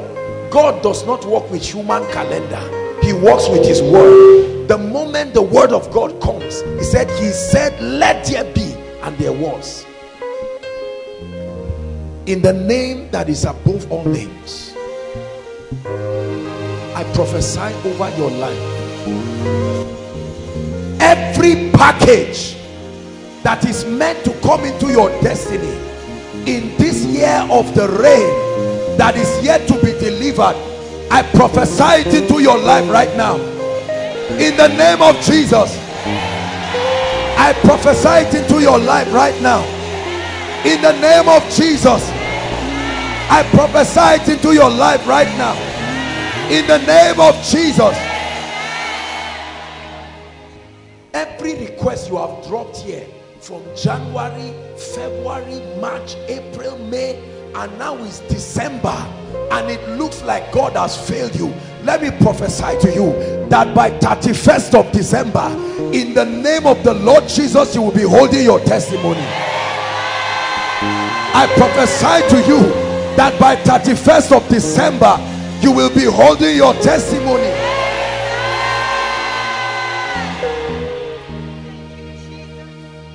It may not be possible with men, but the Bible says with God. We are involving God in this talk. Every level of prosperity you should have entered in this year of the rain, and for whatever reason and by any means you have not entered it, let this next 20 days of supernatural supplies.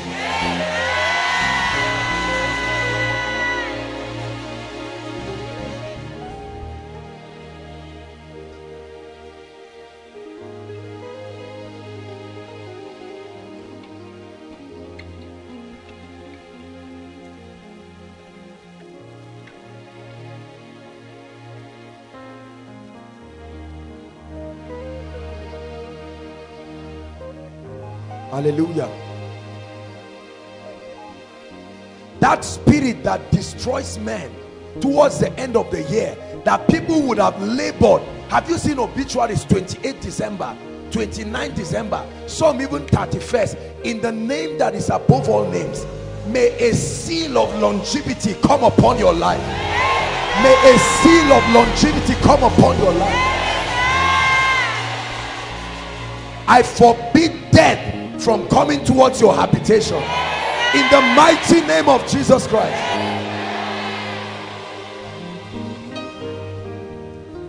I pray for you. The frustration you usually face at home, there are some of us, December times are times of pain, poverty. This December will be the best you have ever had. I prophesy this December will be the best you have ever had. In the name of Jesus Christ.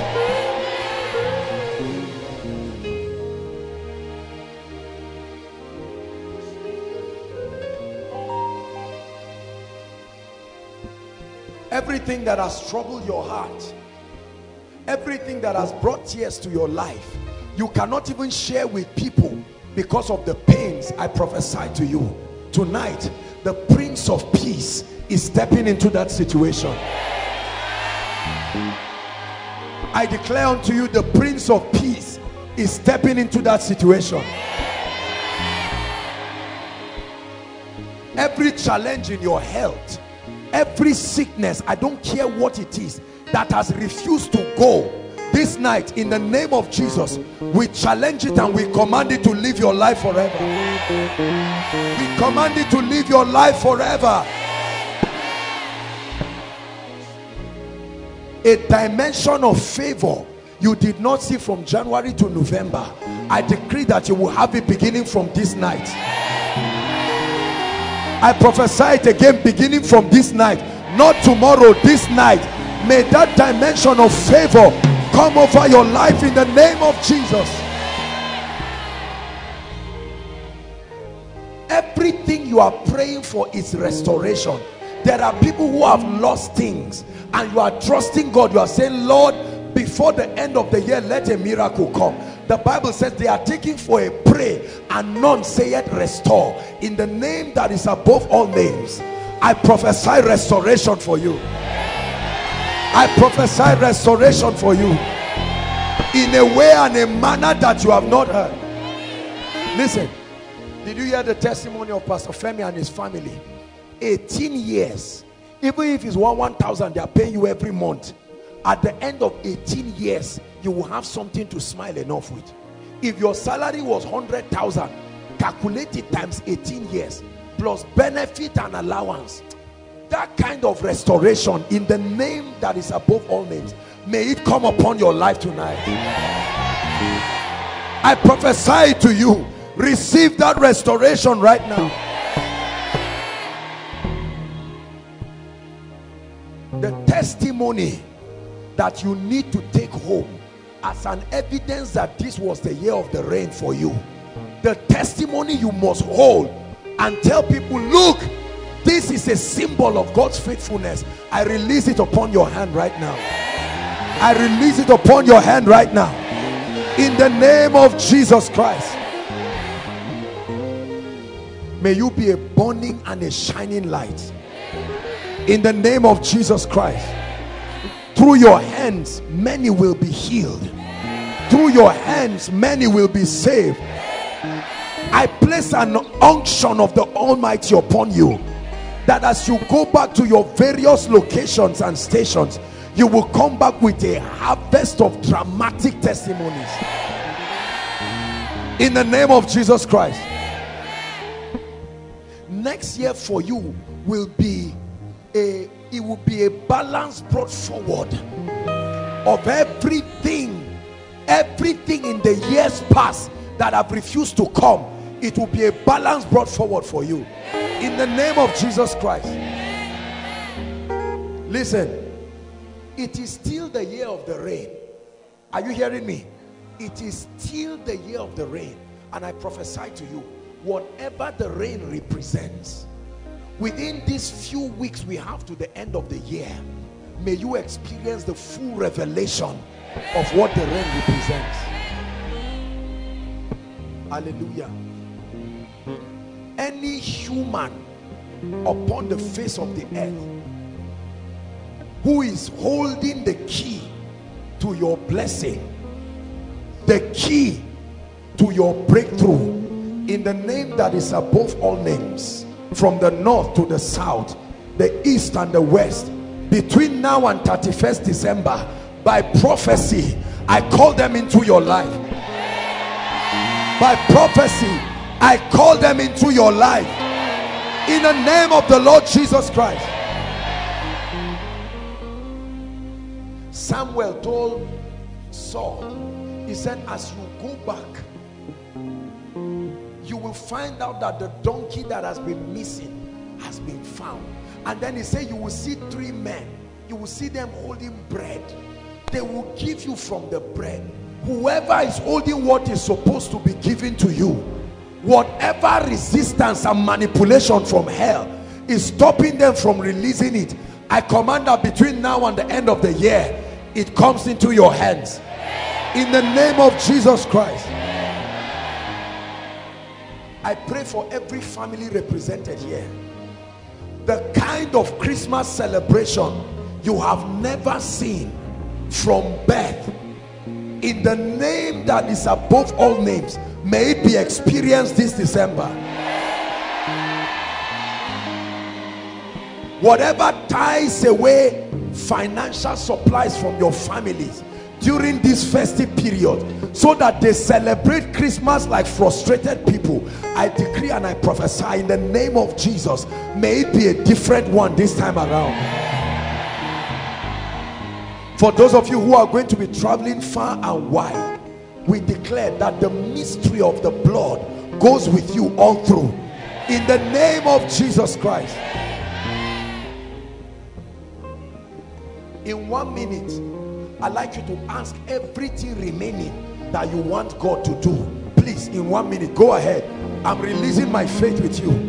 In 1 minute, every other thing you are trusting God for, don't say it can't happen. Open your mouth and pray.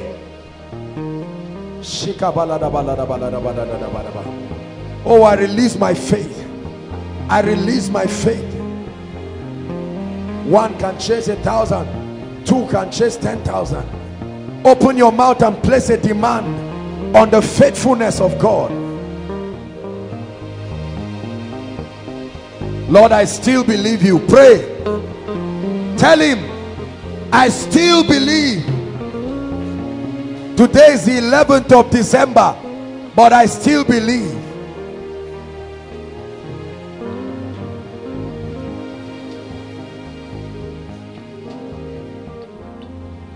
It says, unto him that answers prayers shall all flesh come. I agree with you that whatever you have declared before God, may it become a testimony in the name of Jesus Christ. Hallelujah. Let me make an altar call quickly. Please, I'd like everybody to be around. This is our last service. I'll make some announcements. There are people inside and outside. This is the last service. You probably were here from January, February, and every time you hear an altar call like this, something resists you from coming out. Maybe you've never experienced this peace with this prince called Jesus. Or probably there are some of you who have given your hearts to the Lord, but at one point or the other, you found yourself derailing. This is our last service. Let this be the service where you give up on yourself and embrace His majesty. I'll count 1 to 5 wherever you are. I believe that there are still people outside, there are still people inside. Please leave your seats. Don't wait for anybody to come before you. Make your way to the front right now. 1. I count 1 to 5 wherever you are. God bless you as you come. They are coming. There are people coming from inside and outside. Clear the way for them. God bless you. God bless you. God bless you. Don't be ashamed. This is the last service for the year. Let it be that at the last Koinonia service, you made a decision for Jesus. The next will be again, will be 2016. Don't enter 2016 on sale. God bless you as you come. There are still people God is speaking to outside. Make your way and receive this Prince of Peace. He will change your life forever.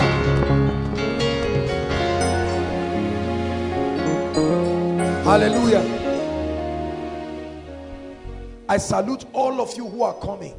The Prince of Peace, the Prince of Peace is all you need in your life.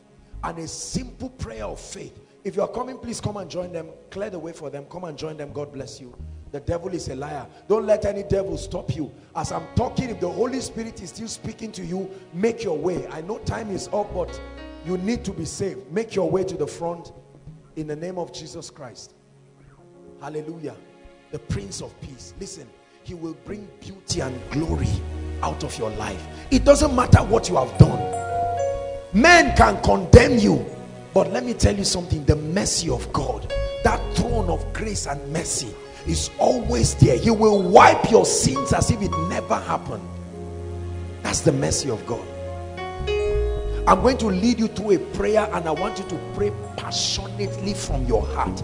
You are not reciting a poem. Praise the Lord. Pray it from your heart. You are talking to a real person. His name is Jesus. And as you pray that prayer, a miracle will happen to you. And you will leave here tonight having the greatest gift any man can have. Lift your right hand high above your head so that the devil doesn't think you are pretending, and say after me, Lord Jesus, I believe in you. I know you are the Son of God, and I believe. I ask you tonight, forgive my sins, cleanse me from all unrighteousness. I cry for your mercy. I'm tired of living my life my own way. This night I make up my mind before your people that you are the Lord of my life.